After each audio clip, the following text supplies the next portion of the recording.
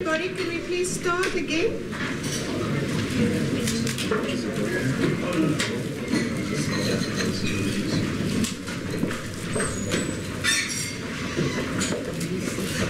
Sorry for the rush, but we've got Peter Witasp from Urkund in Sweden on the line. He's going to tell us more about Urkund.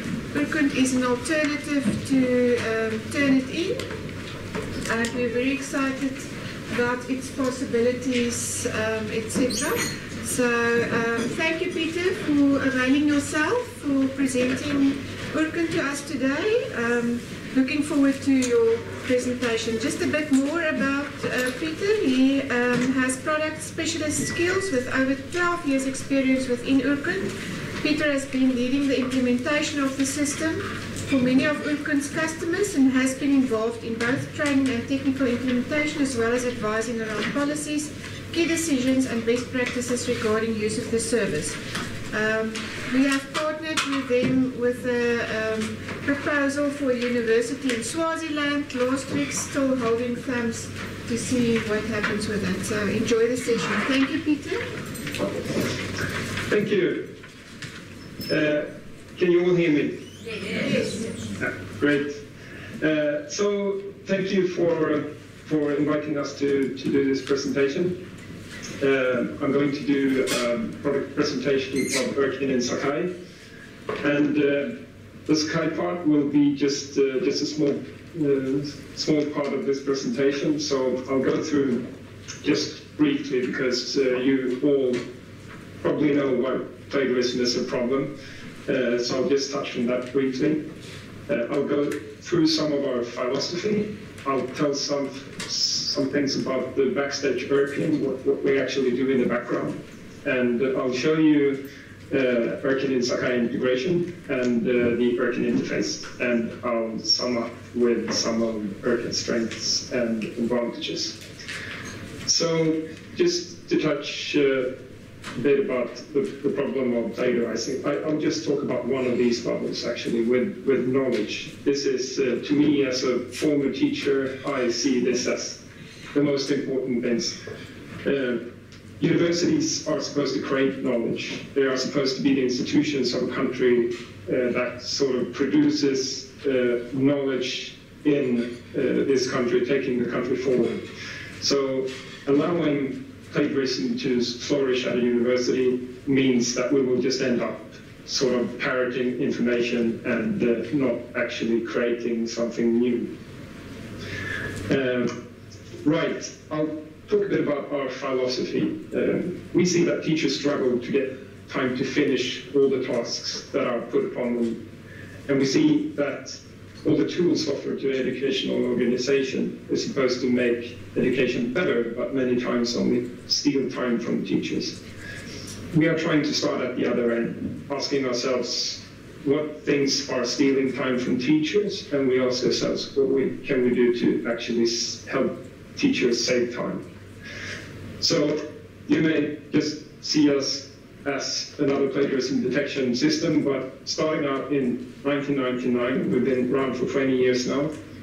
We have had plenty of time to ponder and to collect feedback to make sure that we are aligned with our mission to help teachers, and we actually employ former teachers to make sure that we do not lose touch with what we need to be to actually follow this mission. So I'm a high school teacher myself. I worked as a high school teacher for 6 years. I'm on my 13th year at Urkund now, and I used both Urkund and other systems when I was working as a teacher. And I could see that Urkund was the only system that I felt was on my side as a teacher. Firstly, Urkund made sure I was in control of how the system was used. So I could decide when the student was allowed to see the report, and if I wanted to share the report at all. And I didn't feel that I had this control with other systems. Secondly, Urkund was the only system that was actually saving time for me. Other systems I used were ineffective, leaving me having to do more than half the work myself. And they're also taking time from me in various ways. And one of these things that took enormous amount of time was when I used other systems sifting through false positives. So let me talk a bit about false positives. A false positive is when your, as a plagiarism detection system, actually show a similarity where it's just a coincidence or there is no real similarity. Like if you say the sentence cats and dogs, that's actually 33% similar to each other, although there is only one cats and dogs and rain and snow. Those two sentences are just are 33% similar to each other, although there is no real plagiarism occurring there. So we don't want to show these irrelevant matches to the teacher because it will only take them time. It will clutter the report with irrelevances. So what we do is, firstly, we use machine learning to have the system teach itself common words and phrases, making it more efficient the more text it receives in a particular language. Secondly, we do not rely on X numbers in a row algorithms. That's my understanding is that all other systems are actually using a certain number of words in row algorithm, which clutters the report with false positives, and it also there's also a risk of falsely accusing students, and it takes a lot of time to go through this. I'll try to visualize what we are doing instead of using an X numbers in a row, words in row algorithm. And this is how I have been explained what we are doing from one of our developers. So basically what we're doing is putting the text or text blocks into a matrix, and we're looking for same word sitting in the same position in this matrix will have a higher power. A synonym sitting in the same position will have slightly less power. If these words that are similar are in this block of text, but they are sitting apart, they're sitting in another position, depending on the how far away it is from that position, it will receive less power the further away it is. So in total, when it reaches a specific power level, it's like highlighting is triggered, and we will show it to the teacher. So this will reduce the number of false positives at the same time as it is more effective at actually finding similarities. So, being a fairly small company from Sweden in the northern Europe, we are about 35 in Urkund, and we are a total of 70 people within the corporate group. You might ask yourself, how can we have customers all over the world, and how can we actually be better at finding plagiarism than other multi-billion-dollar companies? And the answer is that we are focused on doing just one thing, and that is being as good as possible at actually finding plagiarism. Real potential plagiarism, I say here, and not false positives. And the reason to why I put this parenthesis in here is that we show you similarities, but we show you significant similarities, things that you should be interested in looking at as a teacher. We don't actually say that this is plagiarism, we just say, here's a similarity, this is relevant to have a look at. We also show false positives, but at a very much lower rate. Right, we also take our mission seriously. And during 2019, we are spending close to $1 million on content, adding content from more than 1,000 publishers. We are paying for access to the full 10-year backlog from IEEE, and a repository of thousands of non-periodicals from Cengage Learning. And on top of this paid premium content that we have, we are also crawling open access quality scholarly content at an average rate of 3,200,000 records daily. This was sometimes it's a bit higher actually, where I think we've been up to almost 4 million, like for some days, but the average seemed to be about 3,200,000 records daily. Through our search list, we can also access over 8,000 institution repositories worldwide.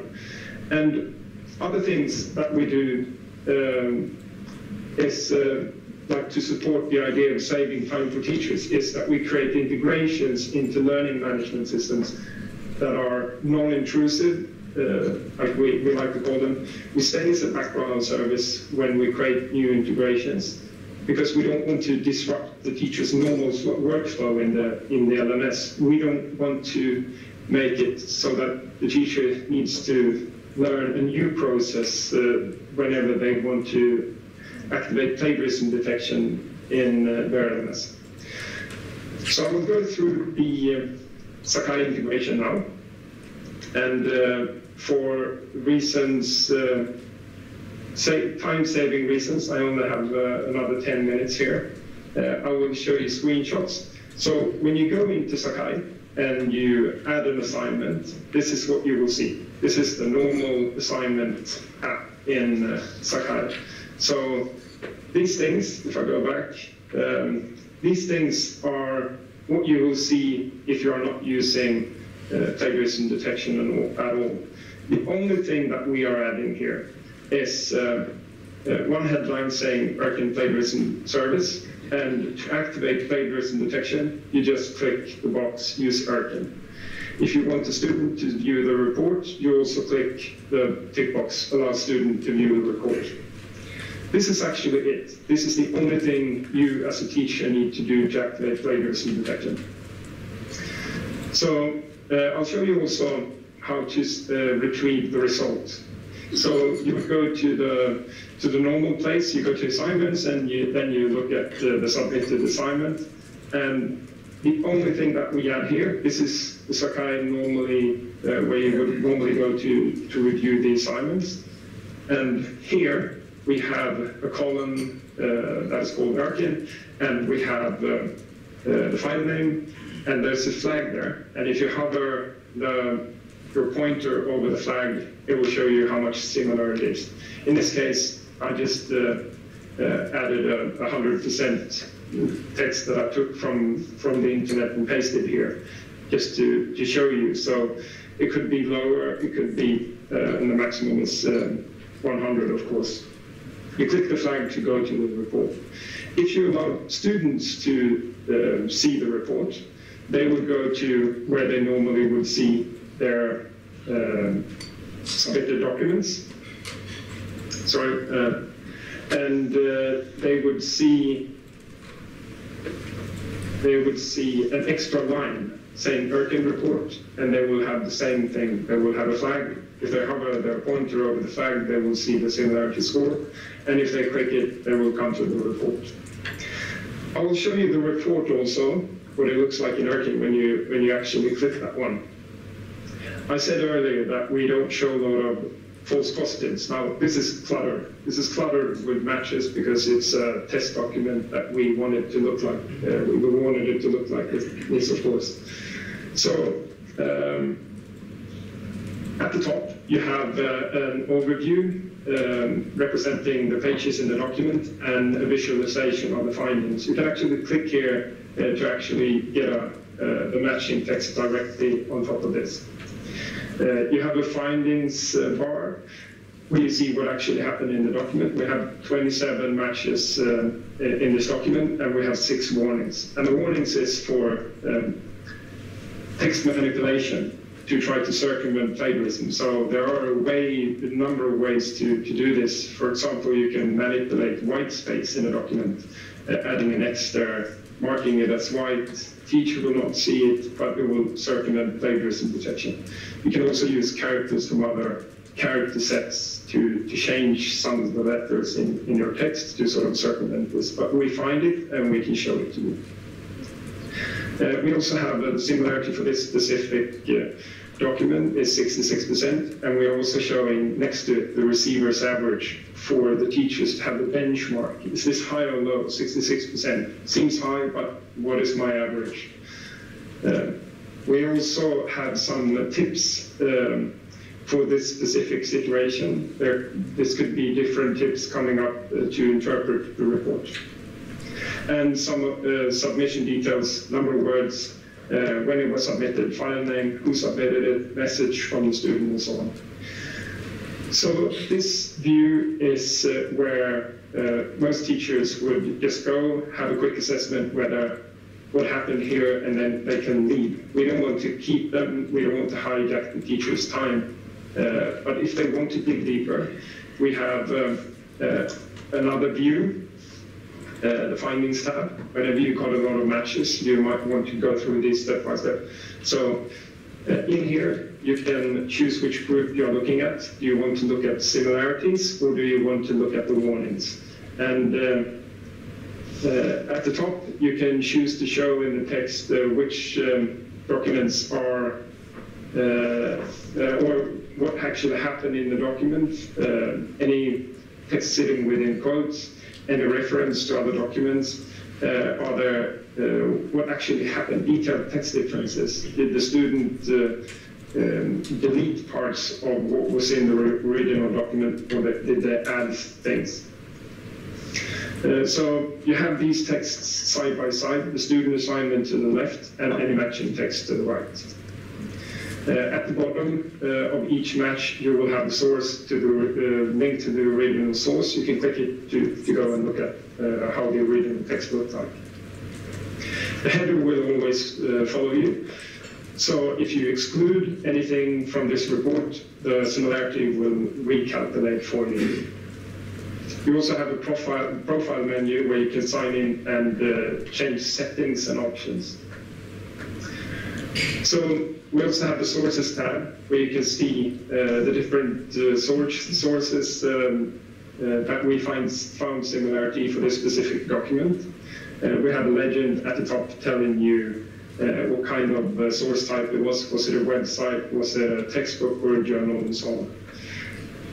We have a representation of the document, sort of the document lying on the side to show you where in the document we actually found these similarities, and you can click any of these to actually get the findings or the text up in a box so you can see exactly what it was. The number of matches that we made from the specific source, and the possibility to exclude a source that you find irrelevant. We also have an entire document view for those teachers who want to have the full text with all the similarities highlighted, all the warnings in one scrollable screen. So any highlighted text, you can click to view the matching source, and any highlight will be clearly visual in the document. So that's actually it when it comes to the report. I'll have 3 minutes left, so I'll just summarize Urkund's strengths and advantages. So it's really easy to use Urkund. The report is very easy to interpret. Most of our teachers choose one of these views, and they make a quick assessment of whether they need to go on with this. Do we need to talk to the student? What do I need to do?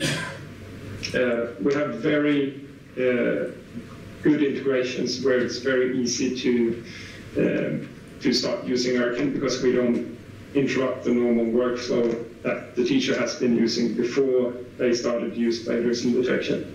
And one of the things that I didn't take up during my presentation is that we allow email submissions. So even if you use Sakai, you will be able to have the students email their submission directly into Urkund, and you can receive the result in your email as well. We have a very competitive price. We have good support. We don't need to have that much support because the system is very stable. We are effective at fighting plagiarism, and we have a low rate of false positives to actually support teachers in their work rather than stealing time from them. So that's it. Thank you very much.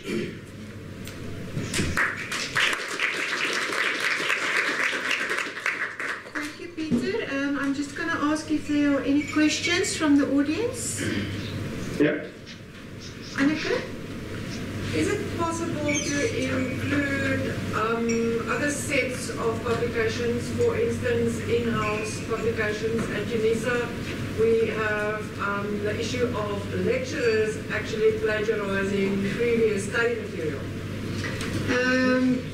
The delegate is asking whether it's possible to add more publications to this list of sources that Urkund is searching through, because they have an issue where lecturers actually commit plagiarism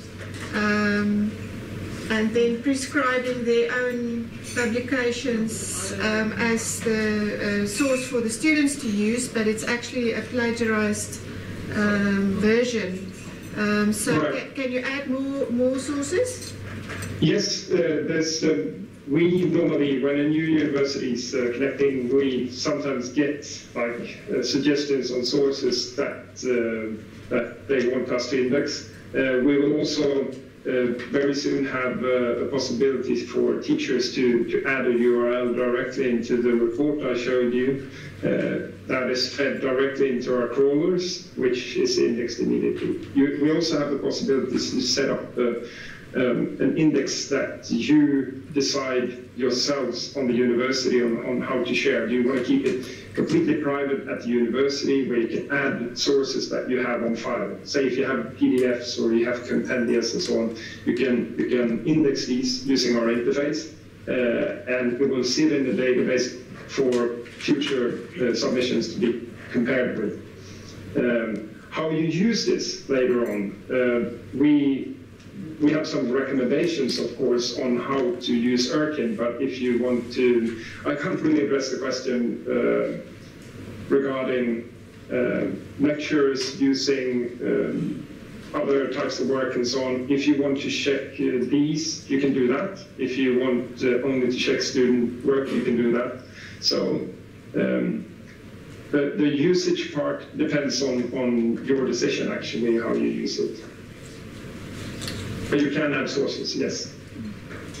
Thank you, Peter. Yes, Alice?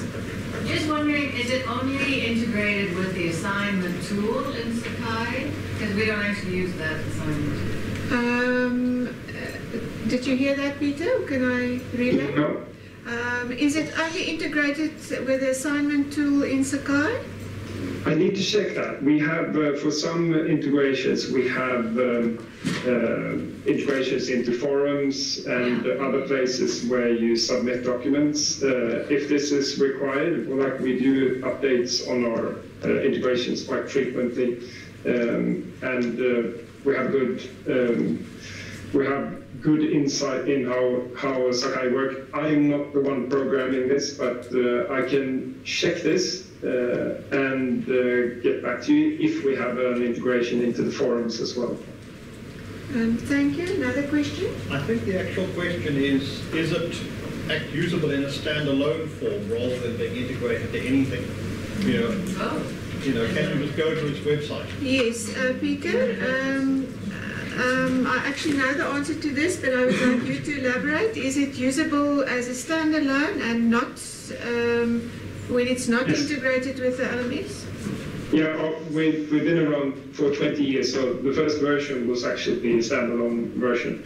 And then we still have that, the standalone version. It's very common today that you use it integrated in an LMS, but we kept this, so you don't need to choose actually. If you use it integrated in Sakai, then you can use it as a standalone system. You can log into our web page. You can upload documents as a student that will come to the teacher. The teacher can log in and upload documents and view the reports. You have the possibility to have the students email documents into Urkund, and you can do all these things simultaneously, so you don't need to choose whether you want the standalone version or the LMS version. Yes, Shane, another question, Peter? 2 questions.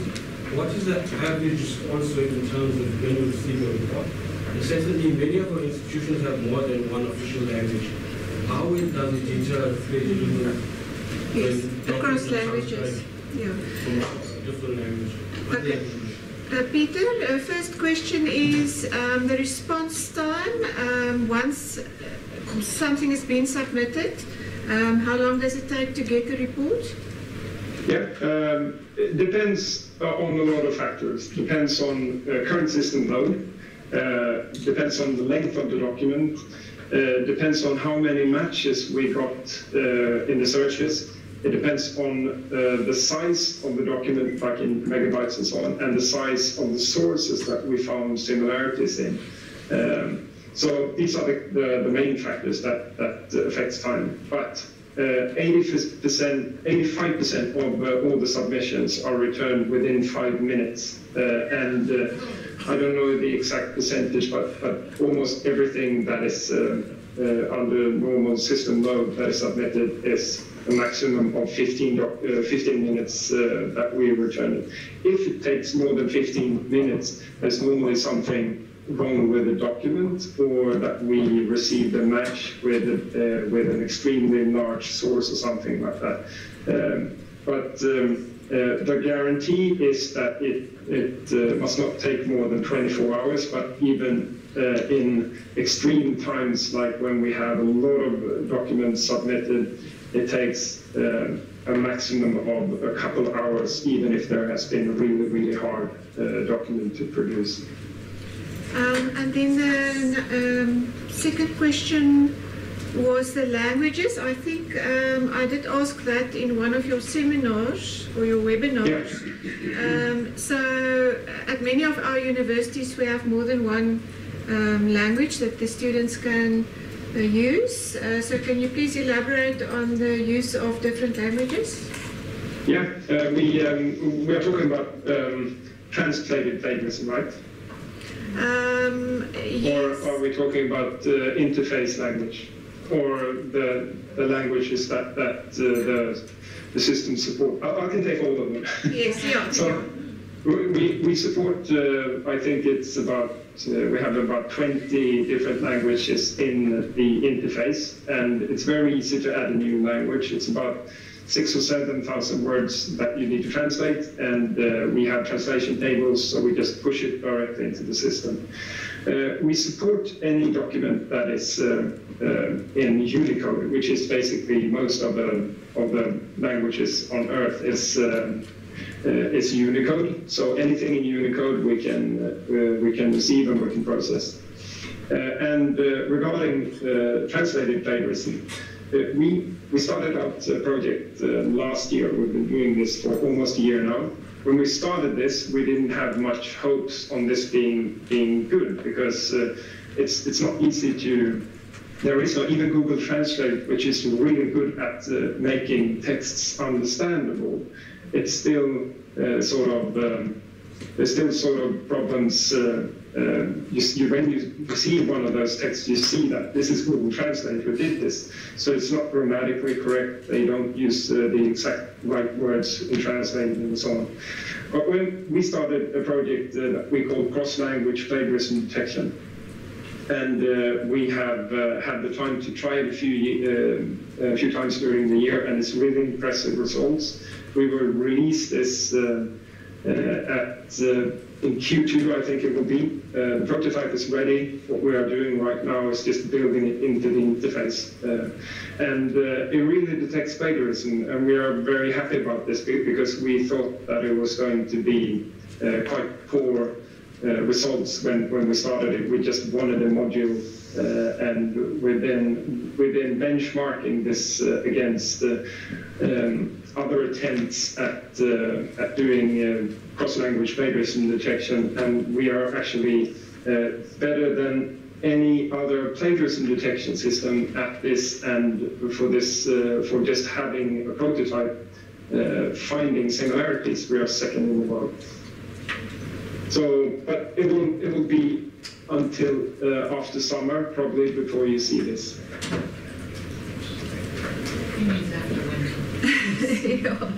In our half of the world, it's after winter. Oh yeah, sorry.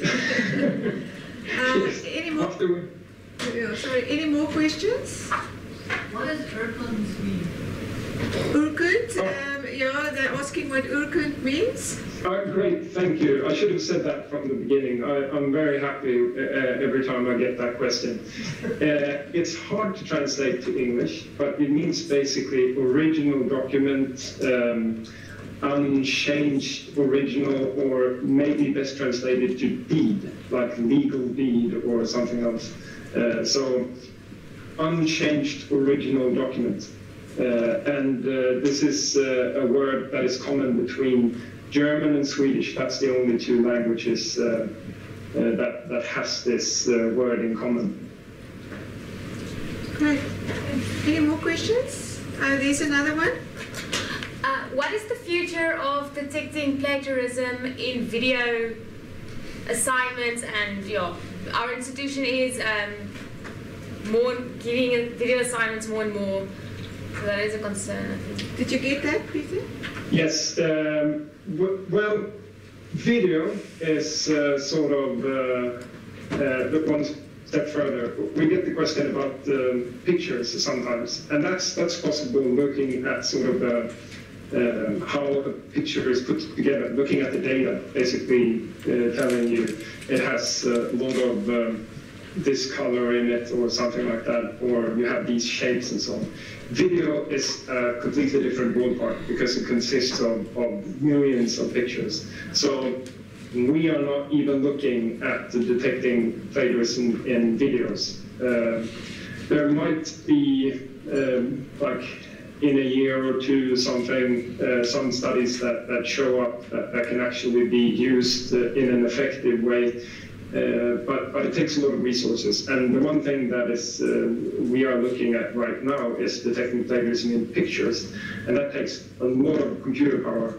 So it would basically be taking as much power from our servers as would 1 million documents, and if we would get a lot of pictures, it would be too costly to actually do this, and especially in a timely manner. So video. Not on the radar right now.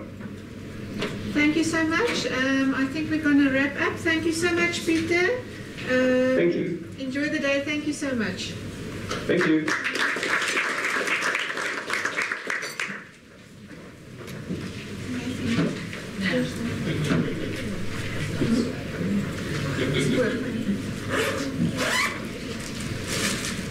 Anneke asked the first question. Anneke, do you want a teddy bear or a cup?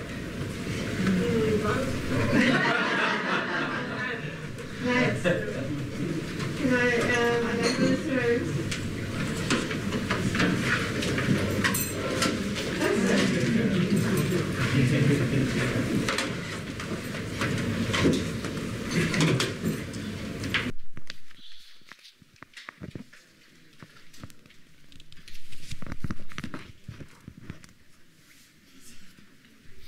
Okay, thanks everyone. So we're live streaming this session again, and it's my pleasure to introduce Dr. Henk Louw from Northwest University, who amongst his many talents is also a canoe instructor. He always wanted to go canoeing. You should chat to him afterwards. But in his day job, Henk is from the Center for Professional Language Practice, Center for Academic and Professional Language Practice. Another one of those interesting acronyms that we all end up with in higher education, who's talking to us about Backchat and audio feedback, and the issues of writing and assessment are really core to all of us in higher education, so we look forward to what you have to say. Thank you.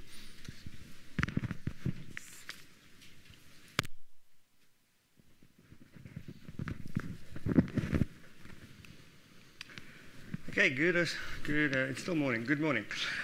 I've got a presentation with 15 minutes of software and about 4.5 hours worth of theory, which I need to jam into about 45 minutes of talk time.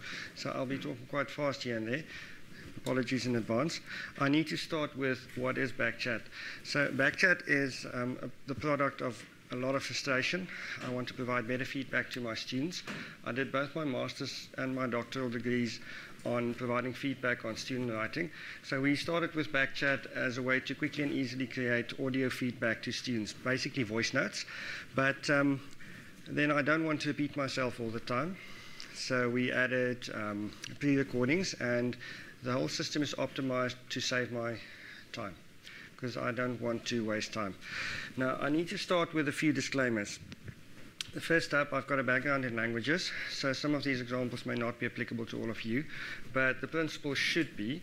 Second thing is, as I just mentioned, the principles are paramount, not the software. I did this presentation a few times before, and some people said, yeah, well, we've got different software.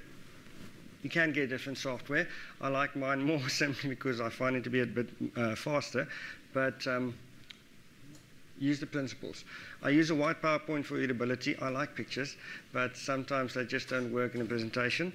And then Backchat is in beta phase. I'm showing you 1.15. 1.16 should be out end of next week. I was hoping I'd have it here because it's a little bit more pretty, but version 2 should be out end of the year. And I'm not allowed to tell you yet what will be in version 2, but I'll give you a sneak peek. Then the focus of this session will be mostly practical. I can bore you with a whole bunch of references to bibliographies and things, and I know we just watched something on plagiarism. I'm not plagiarizing anything. I've got some sources, but I'm not going to waste your time with that. Then you will experience a duh moment now and then. It's like, duh, I know this. But knowing the obvious and doing the obvious are not the same. And I think by the time I'm done with the little bits of theory, you should be convinced on that. So a quick preview of the talk. I'm going to do 6 things. We start with a practical exercise, and that's when you will probably experience your first duh moment. I'm going to give you a handout. Now, I haven't got enough for all of you because I didn't expect so many people here. Sorry, but I've luckily got a backup on the screen as well. Fastest feedback wins. So I forgot to bring something to give the winner, but you'll have the emotional satisfaction of being the winner. I'm going to talk about emotions later on again as well, so keep that in the back of your head. Speedy scan on some advantages of an audio feedback. That's the theory. I can quote you 40 sources if you want, but I'm not going to do that here. I'm going to give you a definition which is actually the crux of the matter here. What's the difference between marking and feedback? Because what I've found many of my colleagues to do is they think they've got a jolly good job, and then they've done marking, not feedback. Then I'm going to illustrate Backchat. That should take about 15 minutes. It's not a very difficult software package to use. I had at the back of my mind one of my colleagues in mind when we started working on Backchat, and I thought if she can use it, then everybody can. So I'm not going to mention names there. And then more theory, practical theory, generic versus specific versus a combination of generic and specific feedback. And then I'm just going to give a few hints and pointers for people who want to use audio feedback, and that's not just applicable to Backchat, it's applicable to any system you use for audio feedback. So the practical exercise is basically this. I've got a handout here. Can I ask somebody to hand it out? So I can. All of you will not get one, but there will be one on the board as well. You can just make a few notes on a piece of paper if you want to. It's basically the introduction to a student text. It contains upwards of 30 errors, and the topic, the abbreviated topic, was basically for the student to write a researched assignment in which they make an argument for adapting or keeping university class times and class duration as they were. So it's on the board. Are class times optimally suited for, if you look at sleeping patterns and things, if I remember correctly. Now your task is you will have 3 minutes, and I'm going to time you on this, 3 minutes to write as much feedback as you can on this. But now I know that most of you are not here from the academic literacy department, so to make it easier for you, on the back I've listed the errors. So you can go check me up. If I miss something, please tell me to go get a discount on my next salary check. Let me see, what's the time now? I'm going to set the timer. I know all of you haven't got it yet, but I'm going to set it for 3 minutes, and the one is on the board as well. Ready, steady, go. 3 minutes.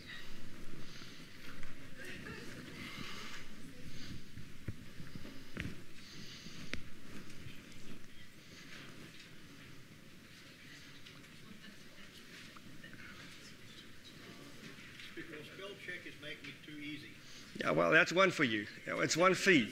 One for free.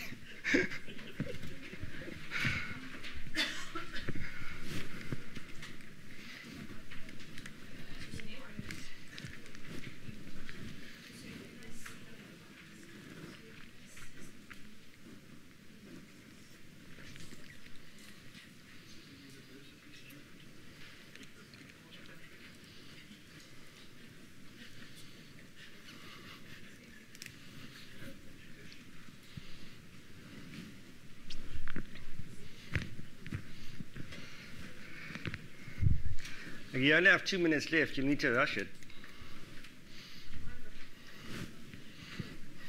Donkey.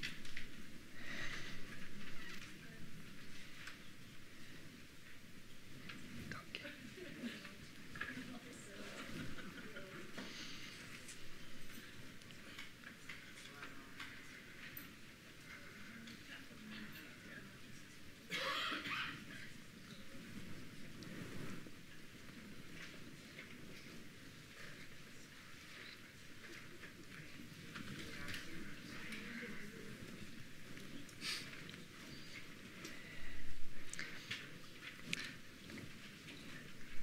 Okay, you've got about 1 minute 10 left.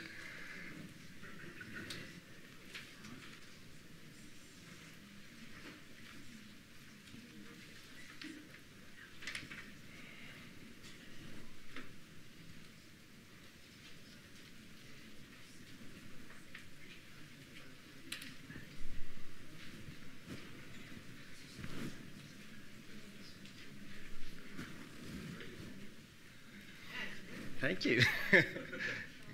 45 seconds. Go, go, go.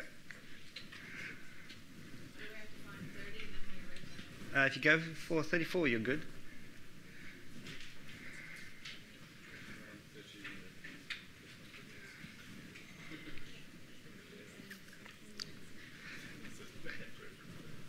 "25 seconds.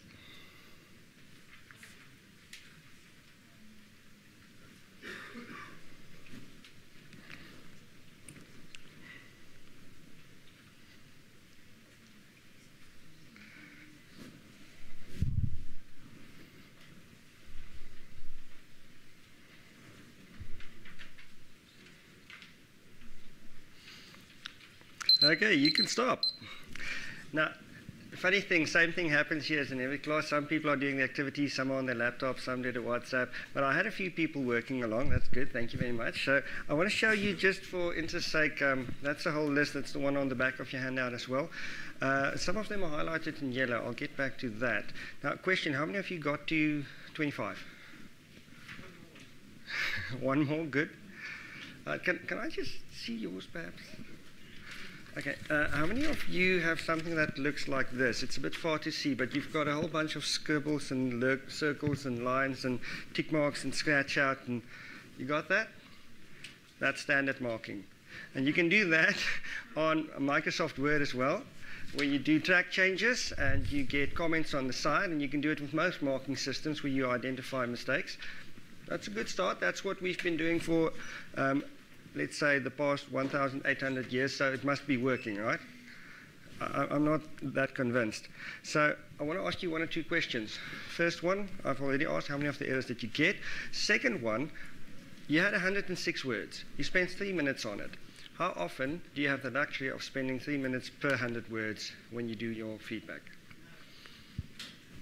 No way. That's not real life. Second set of questions. Which errors do you consider to be the most important? Did you have time to think about that in 3 minutes? No, you didn't, probably, because I never get people to say yes. And then, did you deal with them, or did you deal with the easy ones first? The first comment I got was, your spell check is making it too easy. I've got perceptions already. Well, that's the easy one. We can see it. Boom, we've got it. Thank goodness I'm doing my job, I'm marking something. But that's not really good feedback, is it? So then, these are the most important questions. There's one more coming, but these are the crux of the matter here. Did your feedback identify the error? Well, yes. If there's a line underneath it, it did say there's something wrong there, but your student probably don't know what it is yet. Second question, did you tell your learner why the error is important? No, you can't. You can't do that with a circle or a line or a scratch through.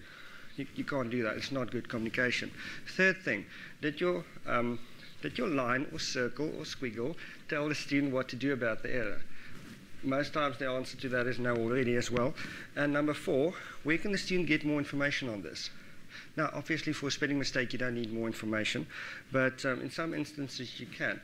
Now, number 5, after all of these questions, I ask you question number 5, do you think you've done a good job? And if you say yes, then please go apply for a job in government. So I said that out loud. Yes, I did. Number 6, and this one's also quite important. Did you place responsibility on the learner to identify errors and correct them and learn from them, or did you just do editing? Because most of the time we get stuck in the rut on doing editing. And that's why I dislike traditional marking, because we get that. This is from a previous exercise we've done. This is hieroglyphics. And hieroglyphics have not been considered good communication since the Egyptians were the most powerful people in the world. And they, well, you can say lots of nasty things about cats. Anyway, look at the handwriting. I can't read that. I don't know what these abbreviations mean. We've got our squiggles, we've got our arrows. It's not good feedback. This one's another one I got from an example from the University of Pretoria. I can see they don't want the text to be left justified. One of the errors you've got there is that the text is full justified as well. But this is not good communication, it's not good education, it's not good teaching. So this brings me to this point. And if this is all you take out of this, then at least you've got something. There's a big difference between marking and feedback. I've got 8 here listed. You can probably think up 1 or 2 more. First one, quantitative versus communicative. While you were busy with that exercise, I had people ask me, how many should we get? 30? 30 what? We're counting it. I did my job because I'm picking up all these errors. That's not always what we want to do. We want to communicate with our students to try to teach them. Second thing, I've already mentioned this one multiple times by now. Marking as we do it sometimes have little to no educational value, while good feedback is feeding back to the kids. We're trying to teach them.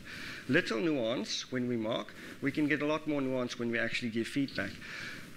Often unclear hieroglyphic. If you do feedback right, you are supposed to be more clear. Summative and formative. We've got the responsibility mostly on the lecturer, while if we do feedback well, we delegate the responsibility to the learner. Then, number 7, number 8. Subject awareness is limited, and it's not always necessary for the students to see or react. You all have had the experience where you upload assignments to the students, you've marked it, or you hand out hard copies, and the little buggers who were not in class will not come and fetch it, because they just don't care. I've got my mark, that's thank goodness, bye, I'm done with you. And I don't like that feeling of having worked to teach them and they are just not interested. But if you do good feedback, it's quite useless if not seen by the students, and they should become curious to hear what you have to say. Now this brings me to the advantages of audio feedback. Literature lists between 20 and 40 advantages depending on what you chunk together. So I said a speed scan, I'm doing everything speedily today, but the most important thing you should notice here, many of the advantages of audio feedback is actually created by moving away from marking towards providing actual feedback. Now I'm going to show you about 19 I think, but I'm just going to highlight 1 or 2 as we go along. Speed of talking, I'm speaking comfortably now at a speed of about 180 words a minute. Most radio commentators who do the presentations quite well speak at about 130 words per minute. When you get to the horse races, they go all faster and faster and faster, and you can't hear what they're saying, but you can still keep up because you can watch your horses and they go to about 250, 280 words a minute, and you can still follow.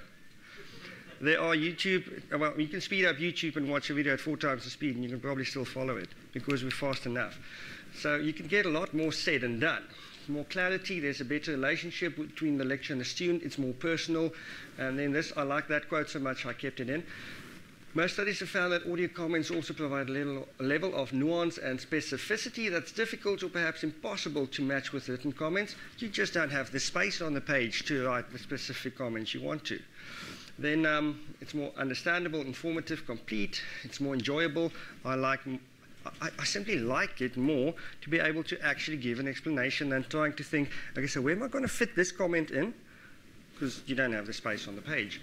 Then feedback is seen as more constructive. You move into a coaching mentality and students are more confident. Also, lecturers say they are less judgmental.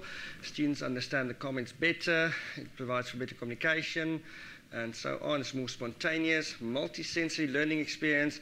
The people from linguistics will know crashing. It says it provides more input. The feedback is not hampered by physical space. I've mentioned that. And that one is my favorite. Nobody cares that my handwriting sucks. Because I've seen the longer I stay in academia, the less legibly I start writing. And then this one, number 19, is quite interesting. Students are a lot more likely to actually open a voice note you send to them than they are to come fetch an assignment or even look at the assignment you hand out in class. Now, the good and the bad, audio feedback has some disadvantages. It takes time. It simply takes more time to do a recording and upload it. But I'll show you how we can save some time using Backchat. The thing is, I've had a colleague, he said, if I do audio feedback, I just keep talking. And I said, yes, because you're doing your job for the first time now. It wasn't a welcome comment. But doing hieroglyphics is not doing your job. Giving actual feedback is doing your job a lot better. So how do I distribute it? And I'll give away my age now, but I had a lecturer who actually had little tapes with a dictaphone, and he taped himself, put it in a post, posted it to me, and then I had to listen to it and send back the tape. That took about 4 weeks turnaround time. Now, with the digital age, thank goodness, we can upload and download quite a lot faster, and also the distribution to large groups are made a lot more, are a lot easier. But then number 3, it's boring to repeat the same thing over and over and over again. And I'll get back to that one quite a few times as well today. That's why we built into Backchat the option to use generic comments. And I'll get back to generic comments because that's really the crux of Backchat, why I think Backchat can save you time and be an effective economical pedagogical tool. So I'm going to move to the practical illustration now. I'm going to show you 5 things. One is just simply the interface, how you set it up, how you can do your, how you can record your feedback and do feedback, how you set up your assessment scheme, and how you upload and distribute. Now, for upload and distribution, I just made a quick video clip because I don't want to show you my actual student classes for reasons of protection of private information and all of that. But then, as they say on television, when we return, I'm going to go into a bit more theory here. What's the difference between generic and specific versus a combo? Advantages of generic audio feedback, because I find some people are a bit worried about, can we really use generic feedback? And then just a few hints and tips on creating and using it. So the Backchat interface, come on, where's my mouse?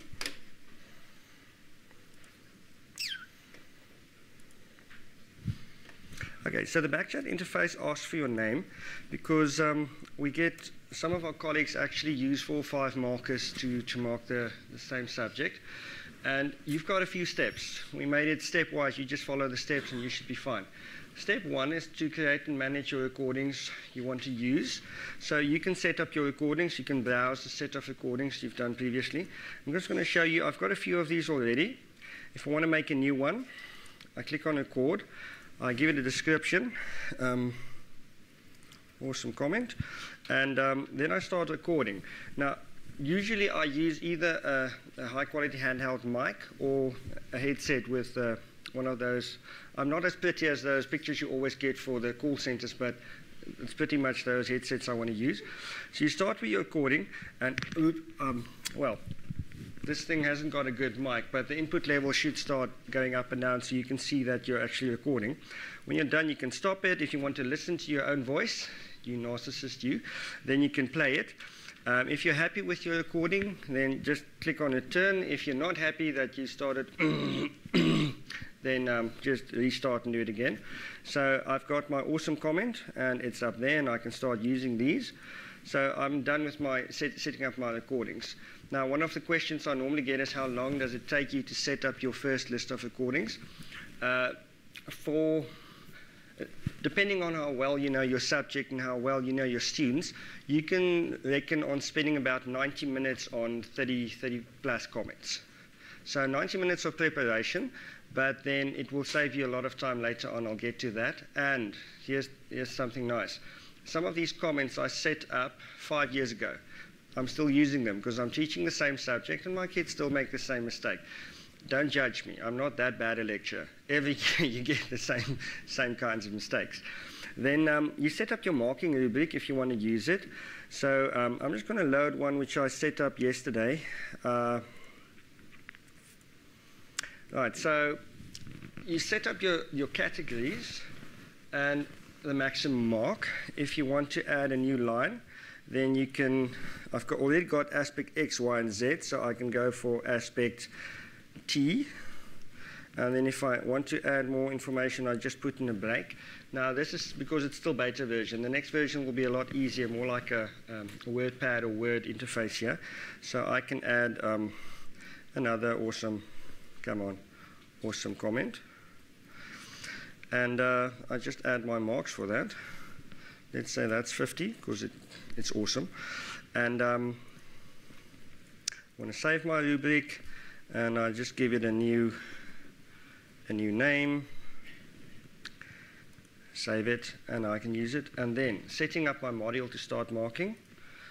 I can load a previous one, or I can make a new module. So I'm going to make a brand new one, Apereo. If you work with groups, then you can add a group name or a number. And then which assignment are you working on? And then you choose your rubric. That's the one I just created now.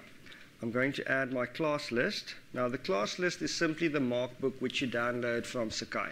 The system is set up to work with Sakai, so we first get our class list from Sakai and then upload it from there. So yeah, that's because I don't want to write up the marks. I'm lazy. And I'm not very accurate with numbers. That's why I do languages. So we work with a class list there. And then I can even upload a greeting. Now, my standard greeting, my hello, is, hello, this is Henk Louw speaking. I'm your lecturer for whichever subject. This is your feedback on your assignment. Please pay attention, make a few notes, and ask if you've got any questions, something like that. So then I can browse for my hello, and I've got my hello, and I can add that. And then I'm creating my setup. Now the class list I've got here is a fake one, once again for the protection of private information.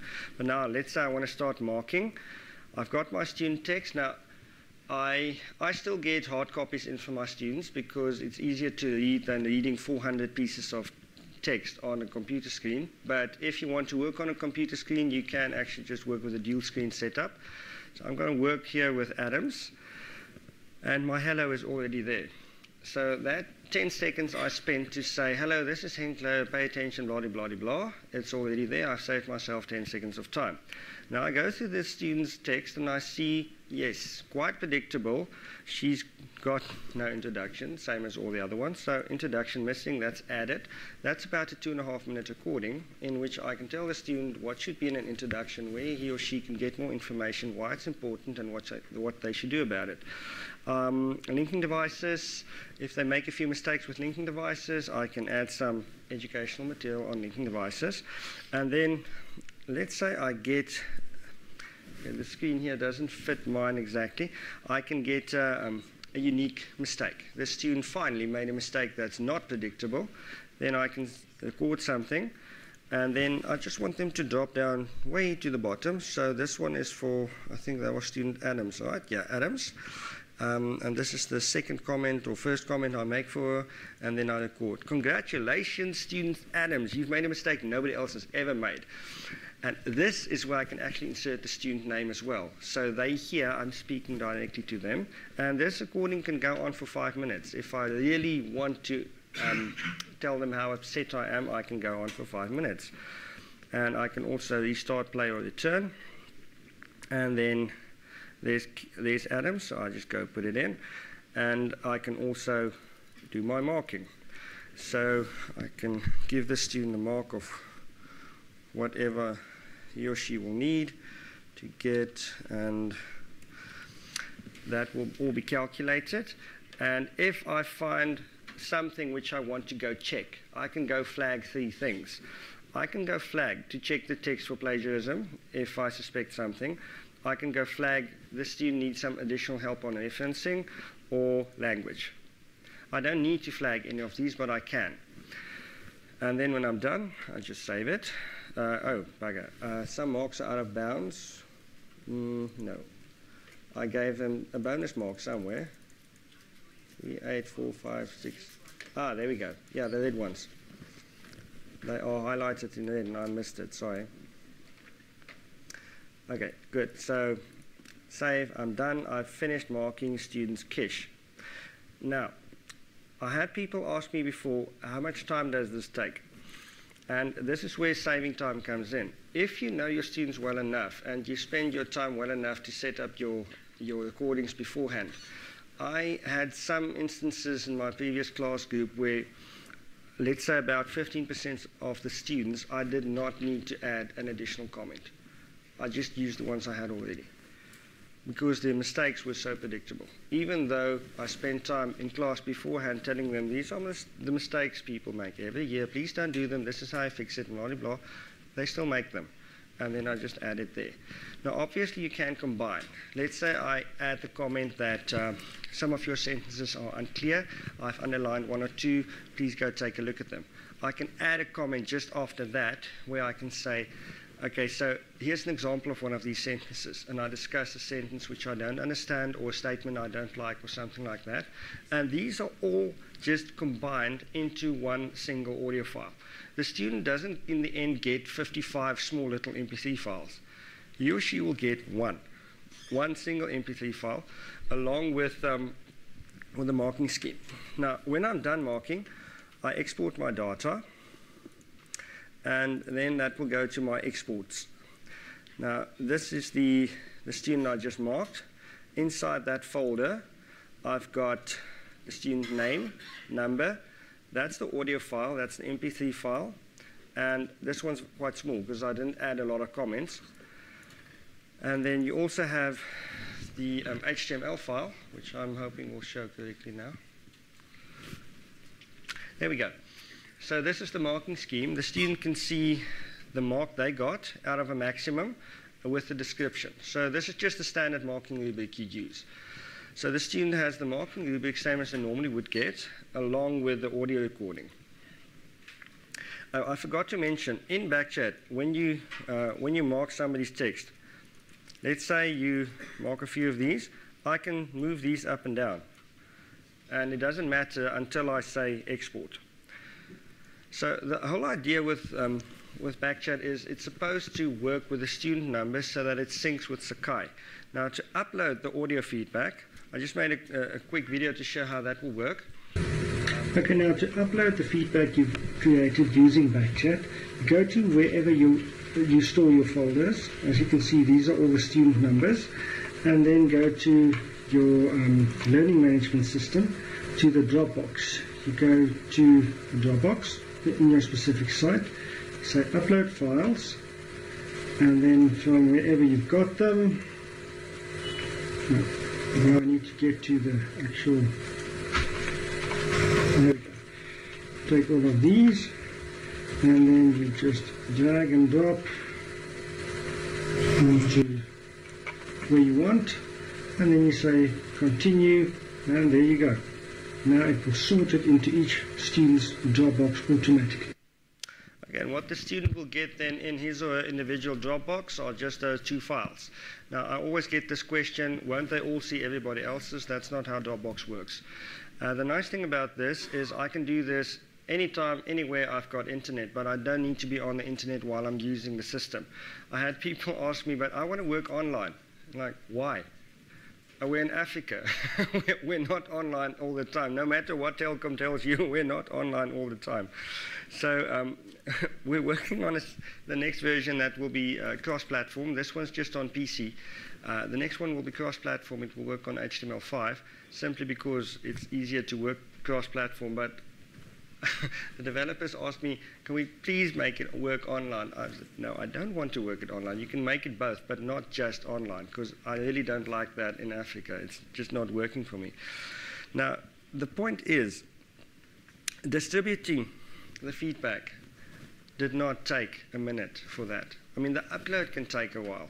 If I've marked 400 students and I've got, let's say, half a gig of data, then obviously it will upload as quickly as your system can work.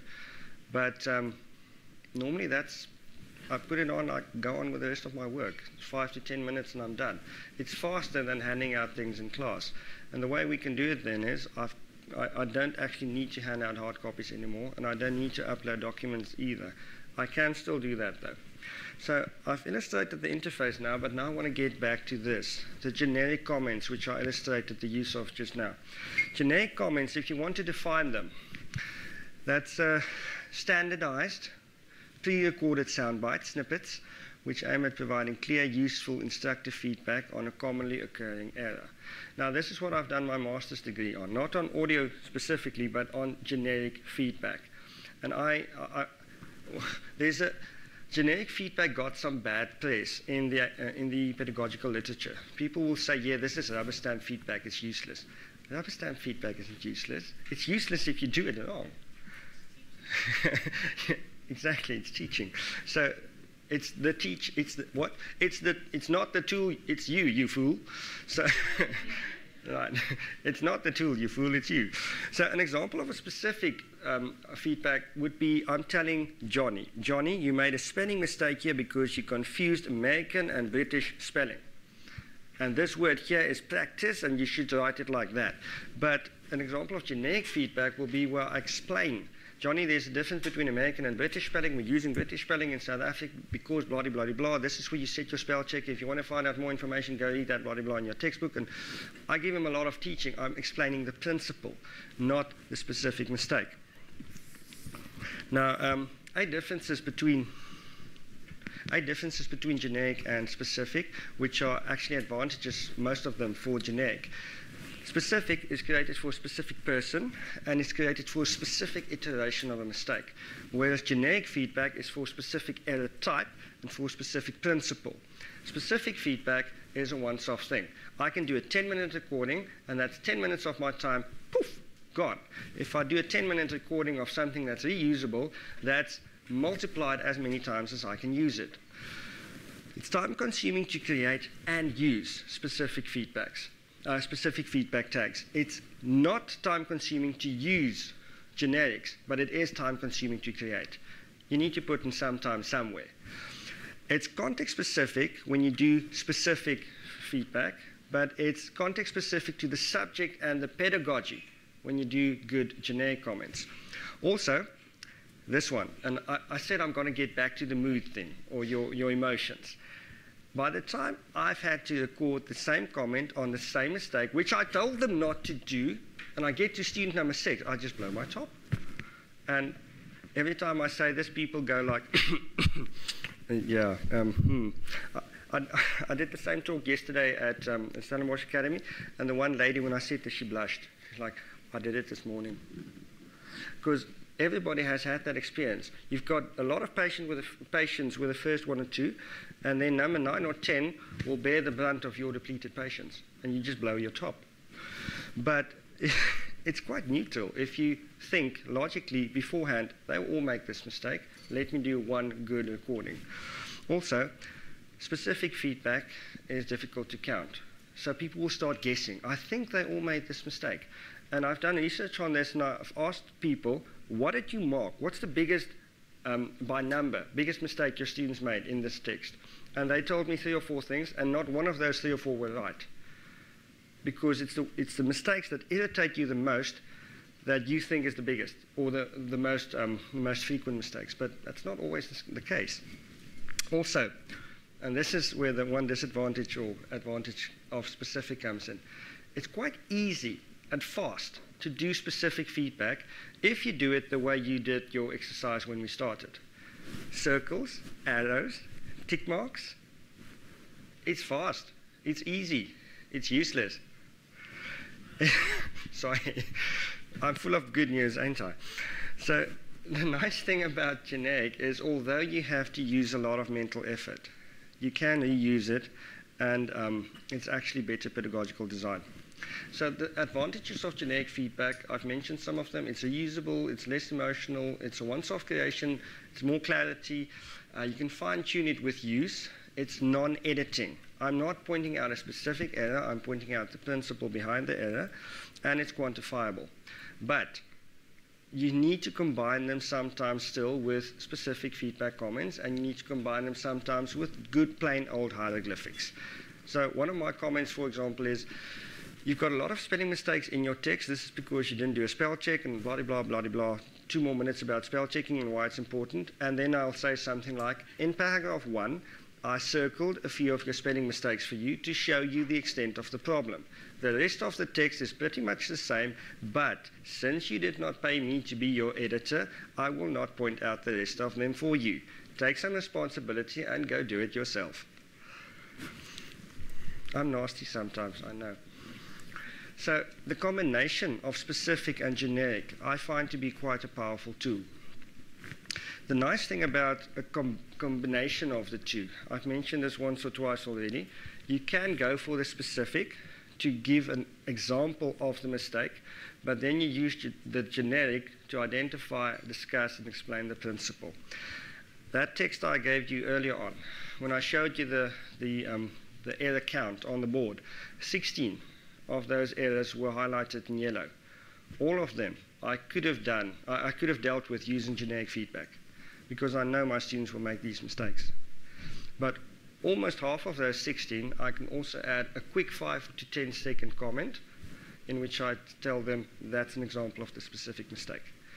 5 to 10 seconds, it's not a lot longer than it takes to scratch something hard with a red pen.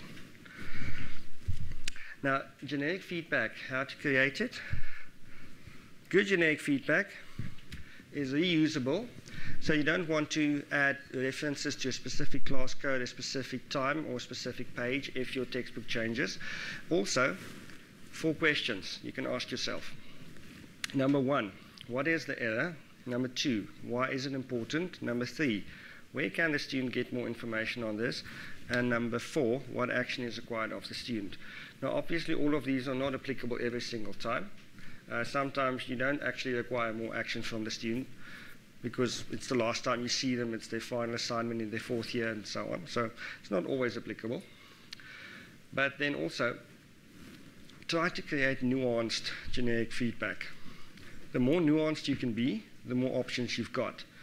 So, for example, I need to teach my students the Harvard system of writing references and bibliographies. I've got 8 different recordings for the 8 different mistakes I see a lot in their bibliographies. And I've got, I think, 6 or 7 for the common mistakes they make with the references inside the text. And of course, those inside the text are often to do with sentence construction. So I can add a sentence construction tag. And I can also add a specific one where I tell a student, in this specific case, in line 55 or in paragraph 4, this is what you've done. This is how I recommend you to fix it. This is why it's important. And if you need more information, go to page 400 whatever in your textbook. And then I can be specific because I'm only doing it once. Also, link it to an assessment scheme or marking rubric or a specific outcome. I forgot to add the word outcome. Keep expanding. First time I used generic audio feedback comments, I think I had 25 tags. I'm way past 25 by now. Then being nice, neutral, and fair. Normally what I do when I get a new batch of assignments is I compare the first 5 or 10. I just scan them quickly. Oh, I haven't got a comment tag for this one. And I'll go record one of those. And then be natural. You don't want to sound like a movie recording. You don't want to read off a script. If you keep it there in your generic comment, that's one of the ways students know you are authentic. And we've done an experiment on our campus where we worked with mostly generic comments, and then I sent out a questionnaire to the students. I asked them, did you feel this audio feedback was personal and just for you? And 95% of them thought yes. They didn't realize it was a bunch of generic comments because it sounded natural. There was a dog barking in the distance, there was a phone ringing somewhere. It happens. This is real life. It's only in the movies where they don't and ah when they speak. Now, I just want to check the time. We're not going to...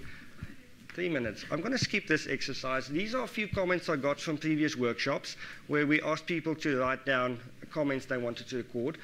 These comments don't answer to those 4 requirements. What error, why is it important, where do they find more info, and what action should the student take? All of these, well, every single one of them will miss either one or all 4 of those. So, and these are actual comments I got from lectures in the workshop. So I'm going to skip that for now. If you remember those 4 questions, that can help you set up better generic recordings. To create your own generic snippets, these are the 10 steps I recommend. They're not the alpha and omega, but it's a good start. Don't do it on your own. Work with a colleague, people with experience in the same subject as you are working on. Work in a specific subject, and then identify outcomes and identify the specific errors which occur frequently. Then you give them a nice brief name, short name, identify nuances and levels. Name the, sorry, I'm not following my own numbers here. Identify nuances, give them a quick short name. Write cryptic notes. First time I made the mistake of writing out a full speech. My full speech was typed out, and I spent, I can't remember, I think about 4,000 words of feedback that I typed out. And then when I listened to my first 1 or 2 recordings, I'm reading this. It's not natural. It doesn't sound like I'm speaking to you. So don't write it out. Just make a few comments and work with that. Record it. Listen to yourself. And this is quite important. Listen to yourself, because the one time I did a few recordings, one after the other, and I forgot to plug in my mic. So I heard... and that's it. So that's why we added the input level thing as well. And then refine it as you go along. Now, general hints on audio feedback. I mentioned it sounds natural to hear a dog barking in the distance, but if the dog's sitting on your lap and it gives a bark then you start again. Don't drink a Coke or carbonated drink, because it's not good manners to burp in somebody's ear. That's also from experience, so it's not even a bad joke.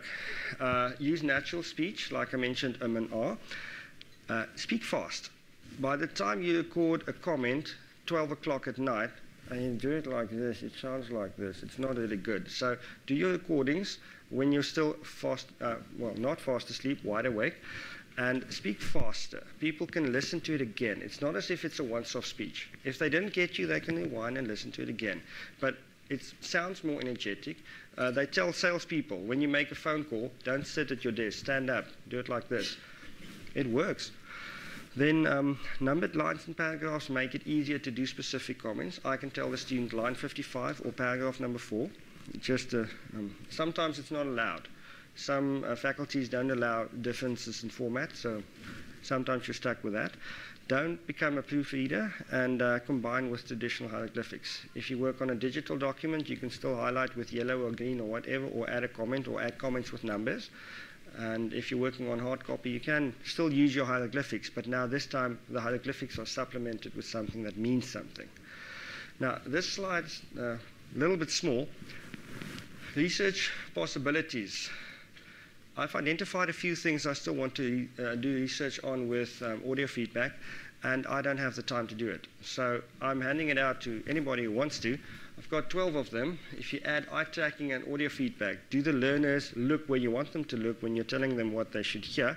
To what extent is more better? There's a whole body of research saying that if you drown students in feedback, then it doesn't help at all. So what's the cutoff point? Then how much feedback is used? How often do they refer back to the feedback from assignment 1 when they do assignment 2, and so on?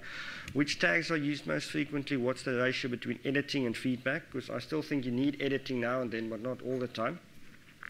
What's the cognitive demand on students when they work with it? What's the optimal distribution channel? I mean, if I upload it to Sakai, they open it. I know they do. I can see they do. But won't it be better if I send it to them as a WhatsApp? How long sound bites do students prefer before they just shut down? How effective is audio feedback? Is it limited by their reading speed? Because now I'm expecting them to read their own assignment while they're listening to me. And if I'm speaking at 150 words a minute and they can only read at 80, you've got a bit of a mismatch there. Then number 12, in which subject groups are audio feedback, is audio feedback better than in other subject groups? Okay, ladies and gentlemen, sorry for speaking like a runaway train. Like I mentioned, I normally do this in a 3-hour workshop, so I had to rush it a bit. Sorry about that. But thank you for your attention. And where you can get feedback, where you can get Backchat, it's for free at the moment because we're still in beta phase. We're testing it out. So you can download it from the Bitly site or from the Google Forms site. All we ask you to do is to fill out a Google form. We just want to know who you are and what you're going to use it for and which platform you want to use it on. So fill it out. It will take you less than 2 minutes. You've got the software as well as 3 instructional videos to show you how it works. And then if you have a problem or you need to get feedback to us on some additional feature you want, you can just click on the error reporting there as well. So version 1.16 is coming soon. I actually thought I'd have it here today, but we're a bit behind schedule. And version 2, like I mentioned, will be platform independent. We're hoping to have that one out by end of the year. So if there's a specific feature you want, go test it out now and send it to us before we start rolling out version number 2. Okay, now I'll stop. Thank you. Thank you for your time. Thank you very much. Bye-bye, don't kill me. With all good software, that would be great. Hope so. It's released. Okay, thank you. Okay, so our next speaker is not from public higher ed, so he brings a different perspective. You will have seen his topic that he will be talking on. Sorry, I stole your time. Very relevant, not institution Paul is heading up, but also in the context of higher ed, maybe we can learn some lessons. Certainly over the past few months, Paul has definitely infused the thinking at Opencast as we embarked about 18 months ago on developing our own product, giving it a nice name. It was like a divine sentiment to have Paul engaged with us in our project. So Paul, I'm looking forward to your presentation and enjoy. Thank you very much. How do I get the screen back up?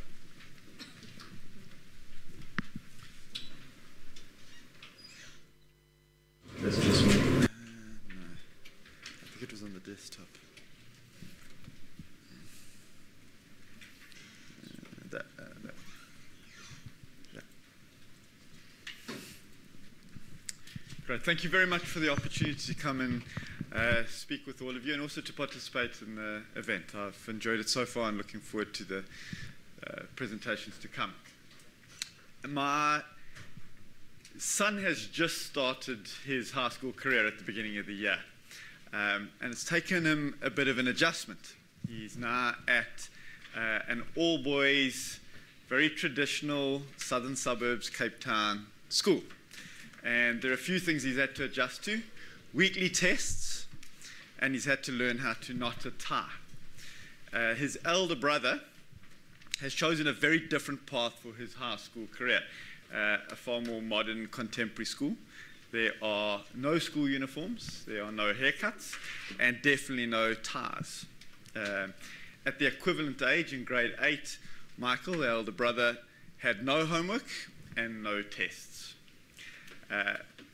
Understandably, driven primarily through a bit of jealousy at the laissez-faire experience of his brother, there's quite a bit of sibling rivalry that has emerged about which is the better academic institution for fostering and engaging students and getting them to perform. And the tie seems to have become one of the battlegrounds of this rivalry. Our dinner conversation and debates, or as my wife will call them, fights, range on what part of wearing a school uniform, a blazer and shiny shoes, fosters and gets students to be disciplined, to be focused, to be committed to their work and to their academics, and what part of it just actually hides a whole multitude of sins. What are the things that they should be looking at and doing in order to get students to engage? When I started to prepare for this presentation, this debate was raging in my mind. What is it that we need to do online to get student engagement? What do we have to look at? What do we have to measure? And what simply like shiny shoes and a well-brushed haircut and good morning, ma'am and sir, hides what is really going on with the students. The one thing that does please me is that the boys can agree on one thing, and that is for their disdain of taking a second language at school. Now, it doesn't please me that they don't want to take a second language. What pleases me is that at the moment they are obsessed with an app called Duolingo. Some of you might know it. So my house is currently filled with German and Spanish phrases and noise of this going on all the time. What I'm not sure is the motivation. They tell me that it's because their friends are all doing it, but I have a suspicion it has something to do with a foreign girl that lives down the road. I'm not sure. But whatever the motivation is, what is really, really impressive to me as someone involved in online education and online learning is the fact where a traditional face-to-face school and a very modern face-to-face school has failed, an app, online learning, has succeeded in engaging my sons wholeheartedly in learning a language. So I take a lot of hope from that event at our house. Digital Frontiers Institute, where I work, is a non-profit organization, and our aim and our mission is to build capacity, human capacity, in low and middle income countries where digital solutions can solve some of the big problems. So we focus on delivering courses and delivering instruction to professionals in order to empower them and to give them the skills and the knowledge and the know-how and the networks in order to tackle some of the world's big problems. We've started with financial inclusion and have trained people in over 104 countries in a variety of areas, everything from digital money, artificial intelligence, anti-money laundering. And in doing so, we are empowering those people to find solutions in their local communities, in their local countries, to solve the problem of digital financial inclusion or financial inclusion. We started with financial inclusion, and now we will broaden out into other areas. So e-health is one of the areas that we're looking to broaden out into. We've partnered with universities. So our primary partner is Tufts University, the Fletcher School at Tufts, for an academic backing. And we're very proud that the model that we have chosen to do seems to develop very good results. We have often close to 90% completion and pass rates for these online courses, which we're very, very proud of. But I think more proud is the fact of the impact that that has on the ground. So we have communities of practice that have developed in over 16 cities, and primarily in sub-Saharan Africa. And 4 of those have then emerged to form themselves into associations. So we're already starting to see the emergence of the professions in these areas based off the starting point of providing courses for these students and for these professionals. So to talk about engagement and fostering engagement in online classes, I think the starting point for us really is around what do we mean by, I'm hoping this, oh, there we are. What do we mean by, no, that's not working. What do we mean by engagement? It's a term we bandy around at work quite a bit, but I think it's something that we really should grapple with. I see it on 3 levels. I think the first level is around focus. How focused is someone on the content, on the lesson, on the topic? And what is the degree of focus that they commit to it? The second level is what is the amount of commitment they are prepared to show to something. There is a tendency for us, and I think it's different for us as DFR, but for online courses to stop at this point. That the focus becomes about, can I get someone to look at this content, to really engage with it, to spend time on it? Can I get them to return to do it? Can I get them to jump through the hoops that I expect them to do? And if they can do that, then they can get a pass mark. But for us at DFI, engagement means something more. It means creating a level where the emotional response leads someone to take an action. And why that's important to us is if we are to build a profession, if we are to build these networks and to build these associations, we can't simply train people to have the skills or to have the knowledge. We need to get them to a point where they are able to engage enough that they take action with what they are provided with. And in some senses, this is the difficult part of engaging with students in an online environment. And it's the bit that we need to spend time thinking about and trying to foster. What I'm going to present today really is around our experience. It's our anecdotal experience with sort of 2,000 students over these 104 countries based on the data that we've been able to extract from them and our conversations with them and what we've tried to do, what's worked, what hasn't worked, what's failed, and what's succeeded. So I'm simply going to do it in a list of things that we've noticed and what we've done about them. So the first thing that we've noticed about our students is the why is central. Absolutely key to how they engage with us and how they engage with the course and how they engage with their peers and the content. We generally work with students who are full-time employed. They are professionals that will have 5 years working experience and largely have at least an undergrad degree. What motivates them dictates largely how they will engage. So those that are motivated by purely getting the certificate so that they can get a promotion or can change jobs, they are drawn to whatever is going to allow them to pass or get enough points to get through the assignment. Those that are doing the course in order to network and build out their profiles and to find new business, they will be driven by anything that requires them to make a show of themselves or any opportunity to introduce themselves or meet other people. And those that have come on because they have a specific problem to solve in their work environments, they are drawn to specific pieces of content or specific sections where they will engage heavily but may then disengage when it's other content that they're less in need of. So that's the first thing that we have learned. The second thing that we have learned is that all students are different. We have, as I say, students from a wide variety of countries, and those countries have different characteristics. We have different personality types. We have extreme extroverts who comment and engage on everything, and extreme introverts and everything in between. We have people of different ages, different life situations, different amount of time that they commit, different economic and financial situations. So they are a broad range of students that we have to deal with. Each of them has a unique character to them. So for these two things around the motivation or the purpose that someone's chosen to do the course, and because the students are different, we've developed a method where we try and give as much choice back to the student themselves. If I can explain briefly how some of our courses work.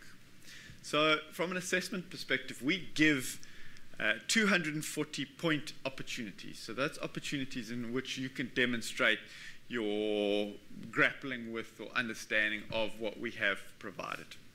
To pass, you have to get through X number of those point opportunities. By providing the choice, we allow for all the different personalities and the different preferences to take place. We also allow for the motivation to come into play.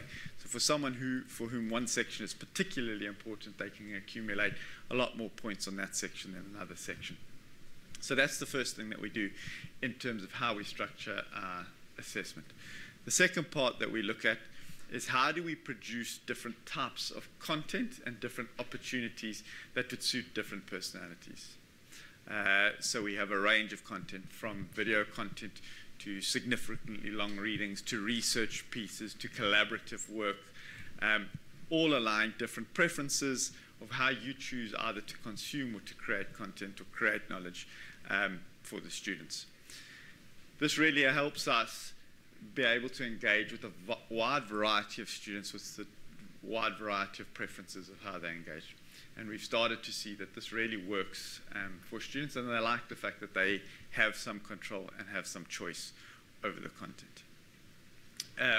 One of the other things that we've noticed with different students, particularly those that are working, is that they have different bandwidths in terms of the amount of content and the amount of time that they can devote. We've had to structure our timelines, our assignment lengths, the amount of leeway you're given to hand things, and to cater for people who are working. They may be out of the country for 10 days, 12 days, 20 days. Very difficult for them to get to the assignment that we want them to do. So we structure things to give flexibility around that.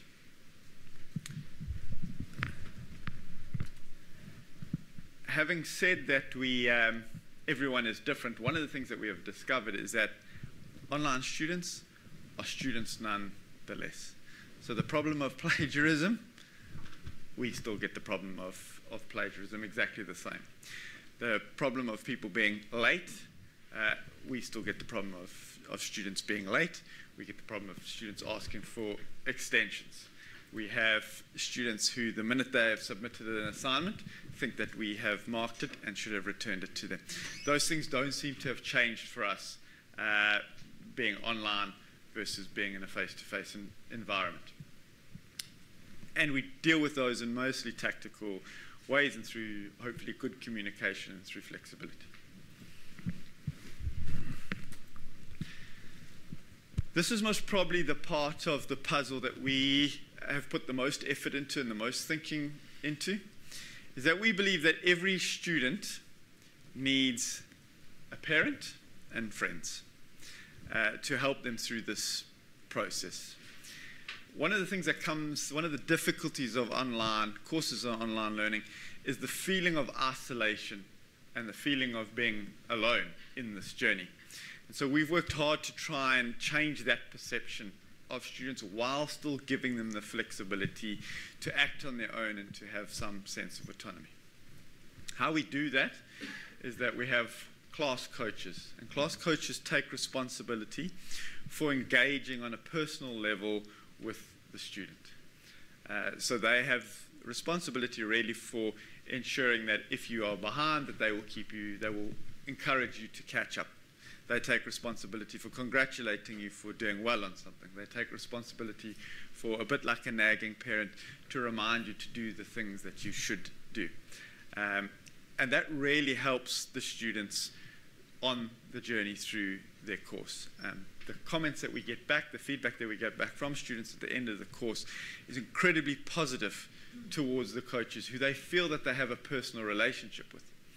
The interesting thing, a bit like the audio feedback where the people think that it is very, very personal, we can use similar tactics where it's the same comments from course to course, course to course, but because people get a personal email from someone, it touches them in a different way and really makes them feel connected. So that's one of the strategies that we will use.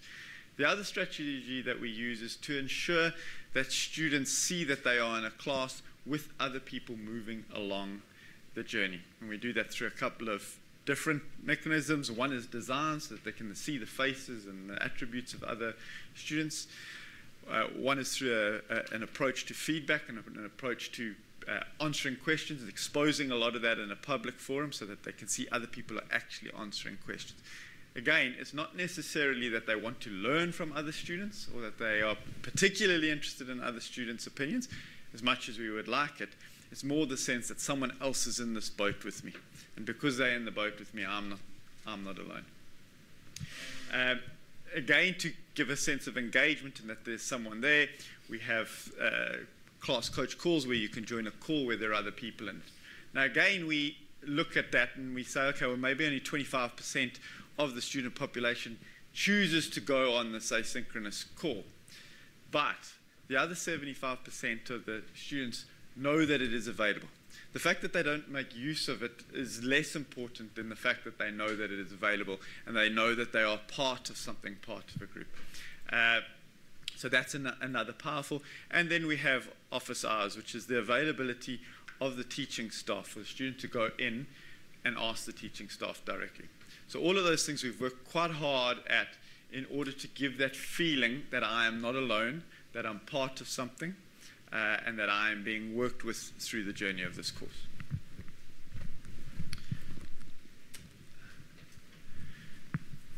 What we have discovered is that size matters, and that comes down to the size of the classes. So we break all of our cohorts into smaller groups, and the reason that we do this is we found that if the group is too large, that the student just gets lost in this group of 200 or 300 students.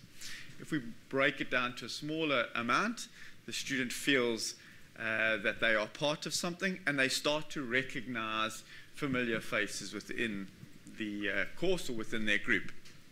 What's interesting, though, is if that size becomes too small, they can often feel too exposed, and it can affect the amount of engagement between students because there's not someone to kickstart the conversation, or out of that select 8, there isn't one vocal enough person.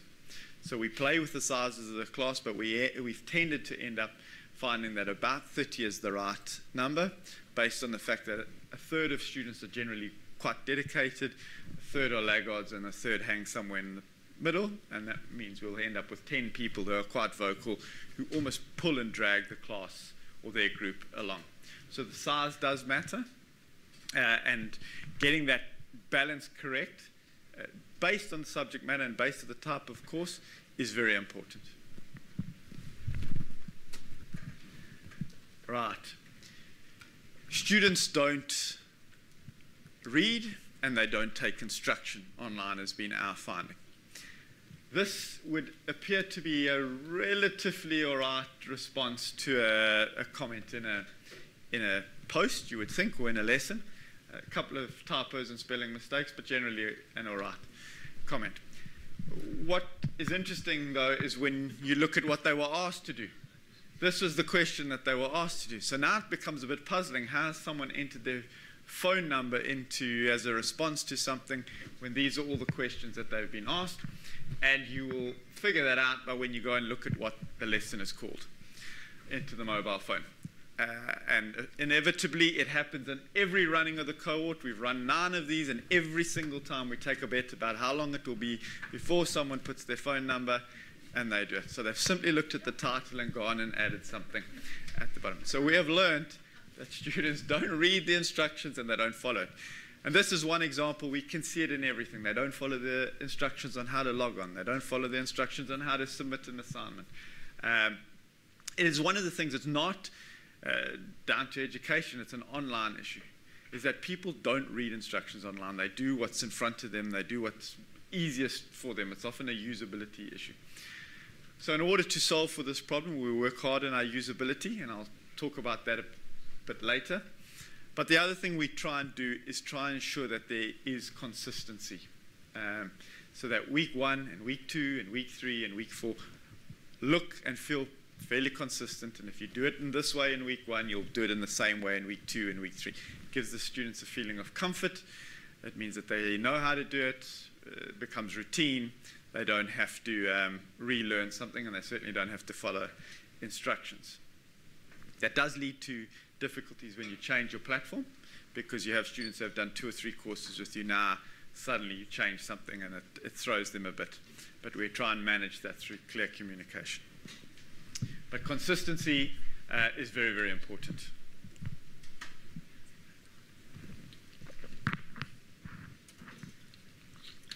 Right. The teacher matters, and the teacher makes a huge influence on the degree to which students engage. So, from the presentation earlier this morning, it is clear to us that certain teachers, from a marketing perspective, have greater appeal. We know that we have a few world leaders in financial inclusion, and when they have created and taught a class, it's incredibly popular from a marketing perspective. But I'm not talking about the marketability of the teacher here. I'm talking about the fact that when the teacher engages with the student directly, it has a massive impact on that student's engagement level. To give you a couple of examples of that. If we have a tutor respond and mark work and ask a question or ask for feedback, someone's given a comment about what they think will be the impact of blockchain on financial inclusion, and someone gives a comment, and a tutor goes and tries to engage with them, we have a degree of response or likelihood that the person will engage or continue the conversation.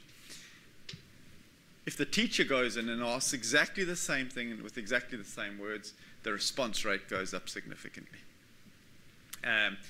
Yesterday, I was in a meeting with our COP facilitators from the 16 different countries, and their view was that in the markets that we operate, the teacher is given a position of authority, and so having them come in and speak to a student directly through a comment rather than a pre-recorded really does engage with the student, and it is an indication to the student of how they should up their game or how they should respond. So the teacher makes a significant difference. The teacher also makes a significant difference in terms of the personality that they bring to the course and in terms of how they present and answer and give feedback to students. And we can see a marked difference in courses where there is an engaged student with an engaged teacher versus a teacher who is less personable, less able to connect with the students. So it is about finding the right teacher, not only in terms of the recording and the marketability, but then their ability in through social platforms or through digital communication to really have a personality, have a connection with the students.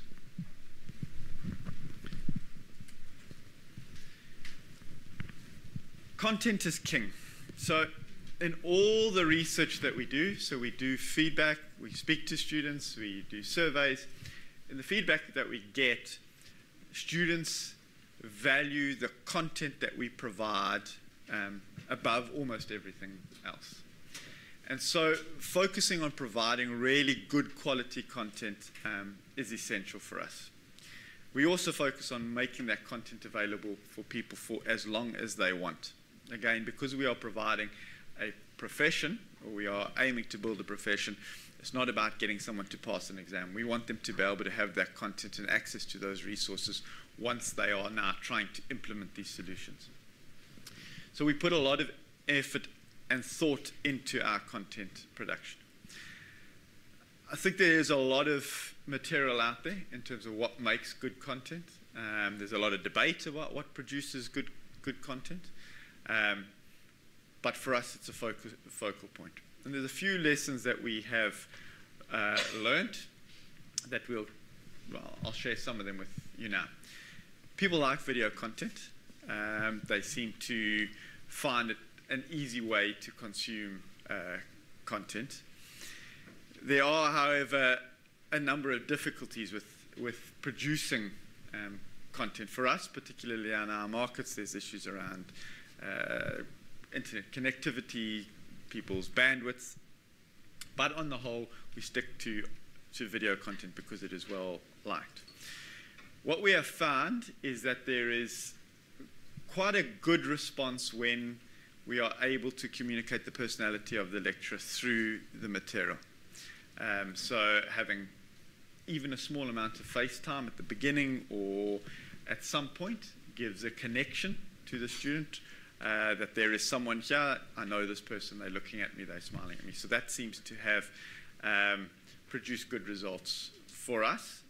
And again, there's a lot of research out on this, but we found that just continually trying to improve what we are producing, continue trying to new ideas and new efforts has given us results in the video front. And then around layering of content, as we try as well to give people options, is that, well, there is a video that you can watch, there's a transcript if you prefer to read, and a lot of people say that that's their preference. And then we also often say, well, this content could be covered if you didn't want to either read the transcript or the video, it is covered in this reading if you were to go and do this reading. So we're really trying to give people alternatives in terms of that content and layering of that content. And then our content is also, we feel a big part of that of the content that we produce is actually in the creation of the exercises and the scenarios and the cases that people have to do. So while it isn't per se the creation of a 5-minute video or a long reading, the thought behind how you ask someone to do something or how you ask them to create something, we spend a lot of time focusing on that. What is really going to get a student to think? What is going to get them to want to do something? What is going to get them to take things to the next level? Which brings us to this.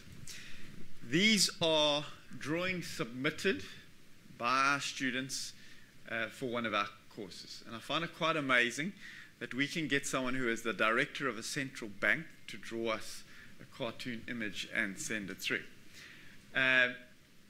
What we found is everyone, it appears, seems to like to do things that are fun and games. So we have a lot of what we would term fun activities, which are slightly left field. Asking someone in the central bank to draw Cash King or Queen, the Queen of Cash, or the Bitcoin monster. On the surface of it, we think, oh, that's ridiculous. No one's going to participate in this. But the response is overwhelming. Often our fun activities, which won't count anything in terms of points to passing, have some of the best responses. So really is something that we keep in our mind, is that our students like to be engaged in a different way. They like fun activities. They like to do something that is enjoyable, that challenges them in a different way. So we work hard at trying to find new, innovative, different ways of asking them to think about the topic, even if they don't appear to be very directly academically focused. They do seem to engage with the student. It gets them to think differently. It gets them to express themselves differently. And effectively, we've built a layer of gamification or reward into our point system and into how we display that point system for students, so that they can feel that they're on this journey. They can see all these people on the journey. They know where they're up to and where other people are up to. And that gives them a sense of, well, I'm kind of competing, but I'm with people on this journey. And it just seems to really work for them. The COPs will tell you that when they have a meeting in Kigali or when they're in some other city, the first thing that all the students that arrive to the meeting ask each other is, how far are you? How many points have you got? How did you get points? It seems to have really engaged their minds.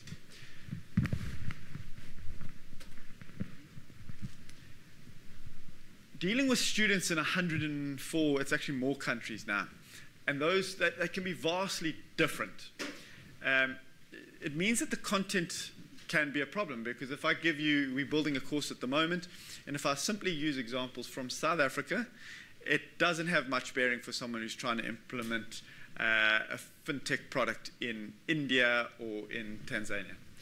So we try and get students to do as many activities and as many assignments and as much thinking as possible that gets them to pinpoint their experience in their location and within their job. So again, when we think about the content and the exercises, it's to say, what is this like for you in your country? So a lot of our engagement and a lot of the questions that we ask and a lot of the exercises that we get students to do is really around, how do you apply this in your market, or what is it like in your market? The interesting thing is, again, people really engage with that. They'll come back and tell you in detail what it is like to try and build something in their environment, or how they work in their environment. One of the exercises is you have to go and you can go and film yourself doing a mobile payment in your location or a digital payment in your location. And surprisingly, lots and lots of students seem to really engage with it and come back and show us the video in their location. It is nice to think that they also get to see what it is like in other locations, so that they can see. Someone that in India can now see what it's like for someone in South Africa, and someone from Rwanda can see what it's like for someone from America to do those type of transactions. So localization, or bringing it back down and applying it to their situation, to their location, is very important. 77, this number, that we do post-course surveys, and out of a class of 91 students, or 91 respondents, 77 of them said that one of the assignments was nice, it was, on the scales, it was either nice, very useful, or absolutely essential. So the person that had devised this particular activity was very proud of themselves. Over 80% of respondents thought that this activity was really, really good. What is frightening is that only 40 students had actually done that assignment. So what we have discovered is what students tell us and what they do are not the same thing. They'll tell us one set of things, but when we look at the data, they are doing something else. And the lesson for us here is really to consider the feedback that we get from students, the requests that we get from students, and then look at that against the data that we record. Because if we go down the path of believing without questioning what the students tell us that they like, what they tell us that they do, often we get skewed down a path. To give another example, if we sit down in a focus group and say to people, we are going to put together an online course for you, and the backbone of that course is going to be videos, readings, and quizzes. Do you think quizzes are good? Would you prefer other types of interactions? Their minds will drift. They will tell us all sorts of fancy things that they want to do, and different interactions and different assignments, and how enthusiastic they would be for it. But the reality is that we know we give them all of these options, but they choose to do the quizzes disproportionately more than other assignments. So from our perspective, and I think for anyone embarking in a distance learning online environment, is to look at the data, look at what people are actually doing, not what they're telling you that you're doing. And it's a great advantage of the digital medium, is that we have granular statistics on what each student has done.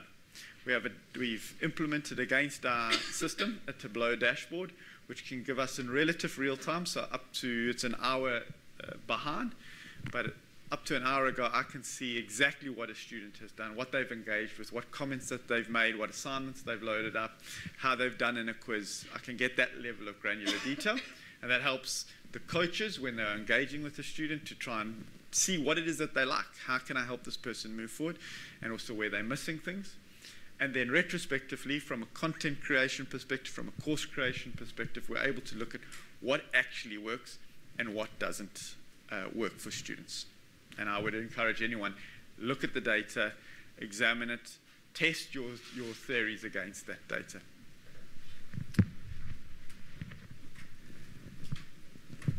The internet continues to be a problem. You know, you look at the statistics that come out about internet penetration, about how many people have access to the internet.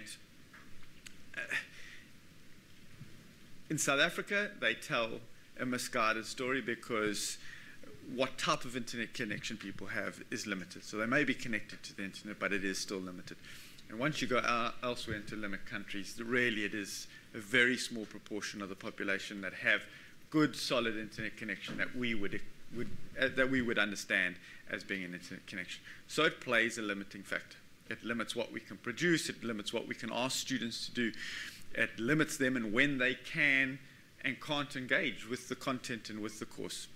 In countries where there is limited internet connection, often people are reliant on getting that internet at work. So things that happen outside of work hours is much more difficult for them.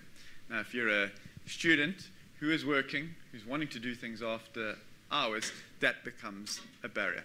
So we have to work around these limitations in terms of the internet connection that people have. It's not necessarily something that's easy for a course provider to manage. We can't improve your internet connection, so we've got to come up with ways of allowing you to engage. So downloadable content, allowing longer times between things, so because we know you may not have internet connection over certain periods, ensuring that where possible we have lower bandwidth consuming videos or lower bandwidth consuming content.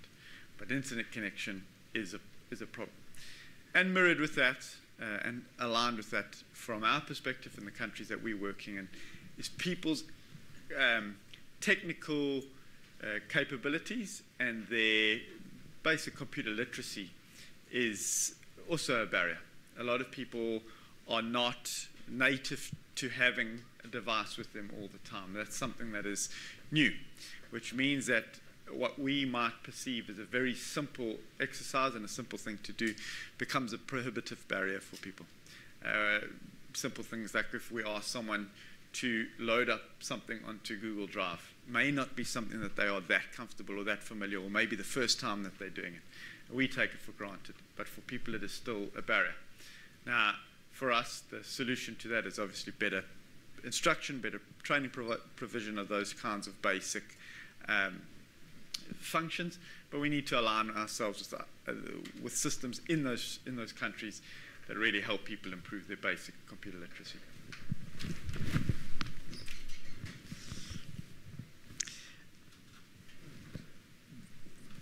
This is, for me, it's the last point that I'm going to make, but it's almost, for me, the most important one. And I think it's the one that Open Collab have pulled their hair out the most with us, is that one of the things when I walked onto campus this morning, one of the things that I felt is I felt like I'm in an institution of learning, and it's an academic institution. There's something about being in the building that makes you feel that. If you think about if you travel and you go to Oxford or you go to Harvard or you go to one of the big universities, there's something in the air, in the buildings, that makes you feel that you are part of something. And that's by design. For me, one of the great challenges of online is how do you translate that into the experience that someone has when they are sitting behind a screen. And the challenge we have, and I think the person from UNISA said the same thing, is that is someone's experience of learning, of their academic experience. So for us, we have spent a huge amount of time and effort, and I think frustration for some people is trying to understand what does something need to look like? How does it need to function? What does it need to feel like? So that someone feels that they are in an environment of learning. That they are not just in an environment where it is a repository of information or a set of instructions. How do you create a feeling that you're part of something that has a richness to it and a feel to it? So it is a huge part of our feeling and in our core DNA is how do we create that environment? How do we create the feeling in a student who may never go to anything physical with us, that one, they are part of something, and two, what they are part of has a gravitas to it. I don't know that we have all the answers or that we've got it completely right, but there are a few things that we have looked at. The first is trying to make things have as few frictions as possible, because the minute you create a frustration in terms of how you engage with the content or how you engage with your teacher or your coach, everything disappears. So trying to create as seamless, as easy a process as possible. That's the first thing. The second thing is to try and move away as far as possible from a feeling where something is a repository of information that I'm just going to go through on my own. We do that in a couple of ways. We do it through design, but we also do it through the policy in which we release content. So we release it in stages, which makes it feel far more that you're part of a process and part of a class than that you have entered a library of content. So that's another way that we do it.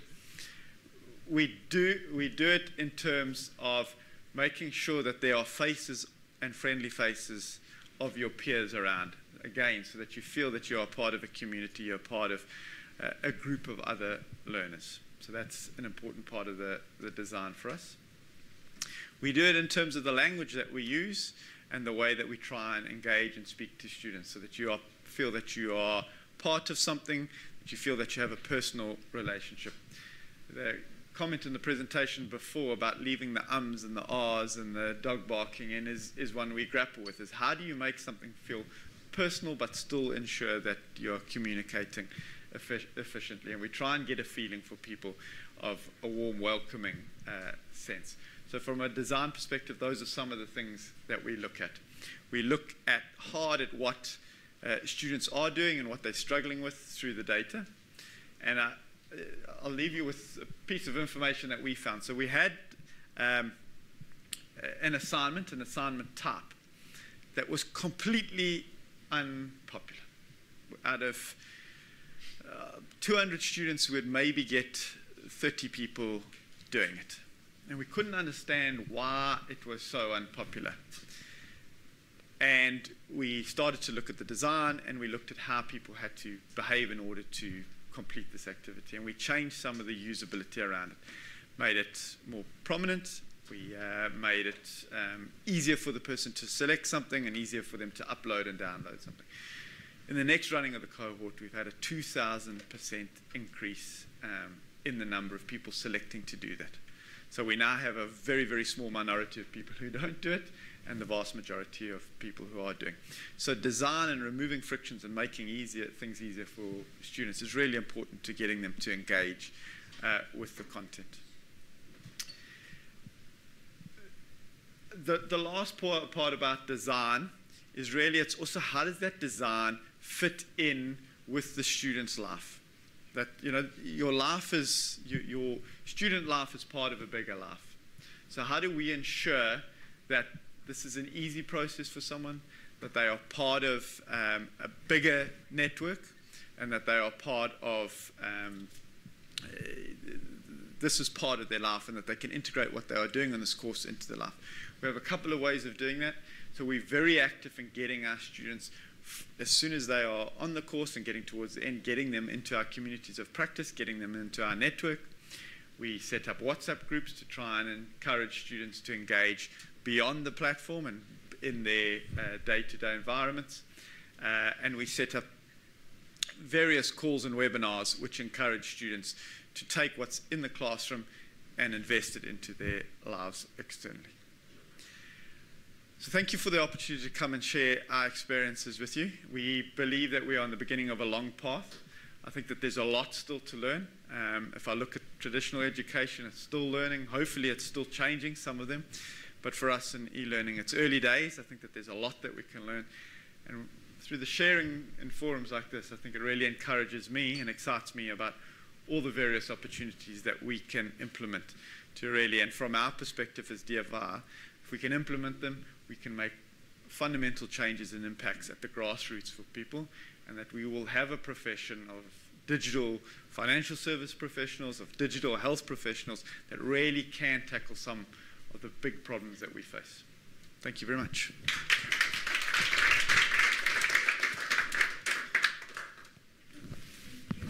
It's a pleasure. Are there questions? Pleasure. Are there questions? Or?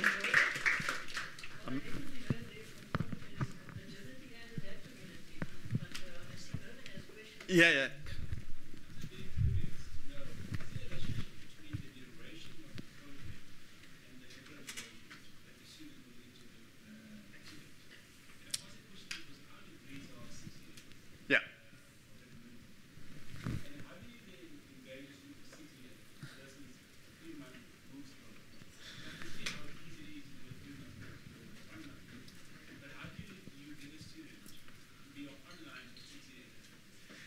Yeah, I think that is a challenge.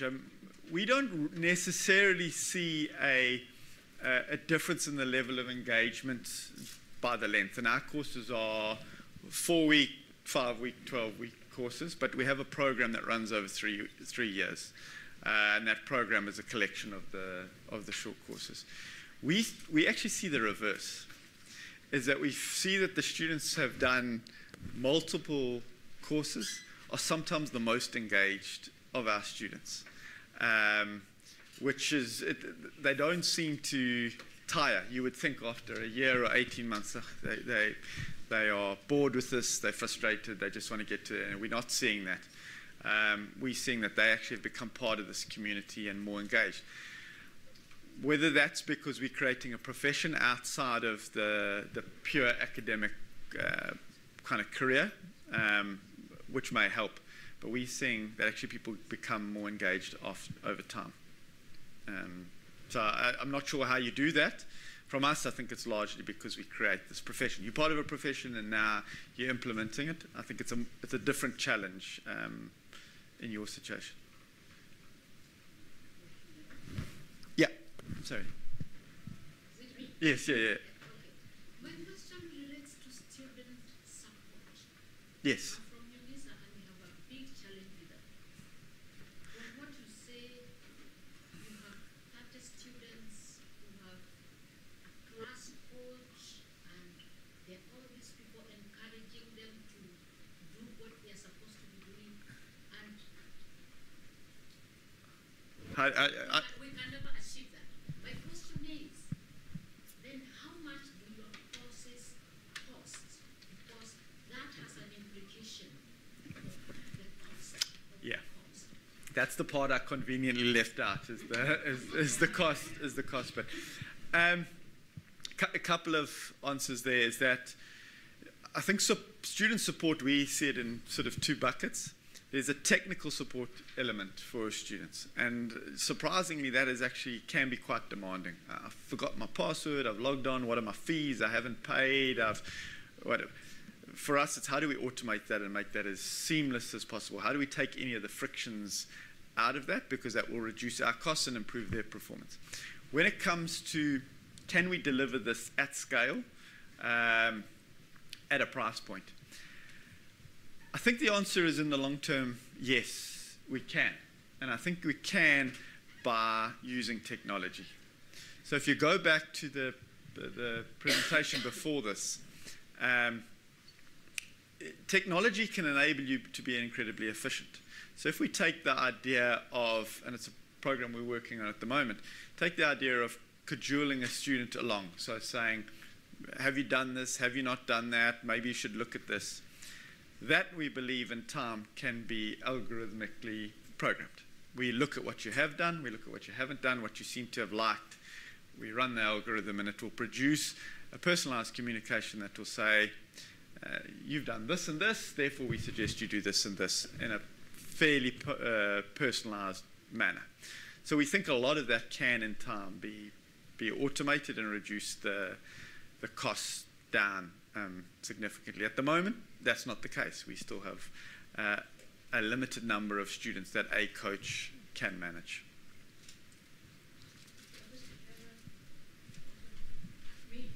Yeah. You know, some of the things that you talked about going beyond the course. Yeah. The idea of further engagement. And what's interesting to me about it, it's kind of the difference between me and the machine, do it on your own, because you're the opposite of that. Yeah. And to me, that's what ODL or ODL should be, is moving away from that. You can do it anytime you want because it's you and the machine. But if you're involving other people to create that community, right? Yeah. Have you investigated using other tools? For example, you mentioned WhatsApp, and that was one I was talking about. That we have implications about that, but now how do you legally, we're required to keep records of things that are used for assessment. So if they're doing things on WhatsApp, I can't give them credit for it in the course because I can't keep it, I can't archive it, I can't put it in a disk registry, risk management registry, that kind of thing. But I was thinking, you said the communities of practice, and people are talking about teams all the time, you use MS Teams. Yeah. And so I know it's open source. It's one of the things students have, and they don't pay for. So, have you thought about moving Outside of digital frontiers? Yeah, so for us, I mean, we slightly luckier than you are in terms of we've got more flexibility. We don't have the restrictions in terms of academic registries and the assessments or whatever. We have far more flexibility around that. Having said that, it does come down to innovation. You can do banking through WhatsApp. And if you can do banking through WhatsApp, there's no reason that you can't, in time, be able to take a student answer through WhatsApp. What we have found, and it's not answering your question, but what we have found, for example, is that students are more likely to respond to WhatsApp than other forms of communication. We also find that if we speak to a student before the course, so we get the coach to phone them before it starts, we get a better response than waiting for them. So there's all of those kinds of things that are outside of the LMS. It's the activities around it. And I think you've got to make use of what students are making use of. You know, they're going to use WhatsApp, they're going to use whatever the social media platforms are. to try and fight that is you're not going to win. So I would say try and use them where possible. We use, for example, we've been relatively successful using Zoom for conferences and for webinars. So we do use other technology. But where possible, build integration so that it pulls back and we have a central view. Because what we don't want is exactly the situation that you're talking about, is where a student has done something in Teams or WhatsApp or whatever, and then I'm looking at that student in our system and I don't see that there's a disconnect. No. I guess I was asking, does your analytics also deal with those fringes? Yeah, so our analytics at the moment deals with everything from the point at which they start to show interest in doing a course right through to the end process. We're now building it to integrate with our help desk software and the sales pipeline software, so it will give us all of that. And then from an M&E perspective, we have to then relate those students' behavior in like our LinkedIn forums and whatever back. So we try and integrate that. It's not a simple task, but that's the ideal world we want to get to. Yeah. I see there are more questions for Paul, but it's also lunchtime and there is another meeting scheduled at 1 for a few people that have asked to meet individually with Dr. Chuck. But that meeting's got to start at 1. So Paul, if you would be so kind as anybody else who still wanted to speak to Paul, just catch up with him over lunch. Sure, of course. That would be lovely. Thank you very much. Thanks very much.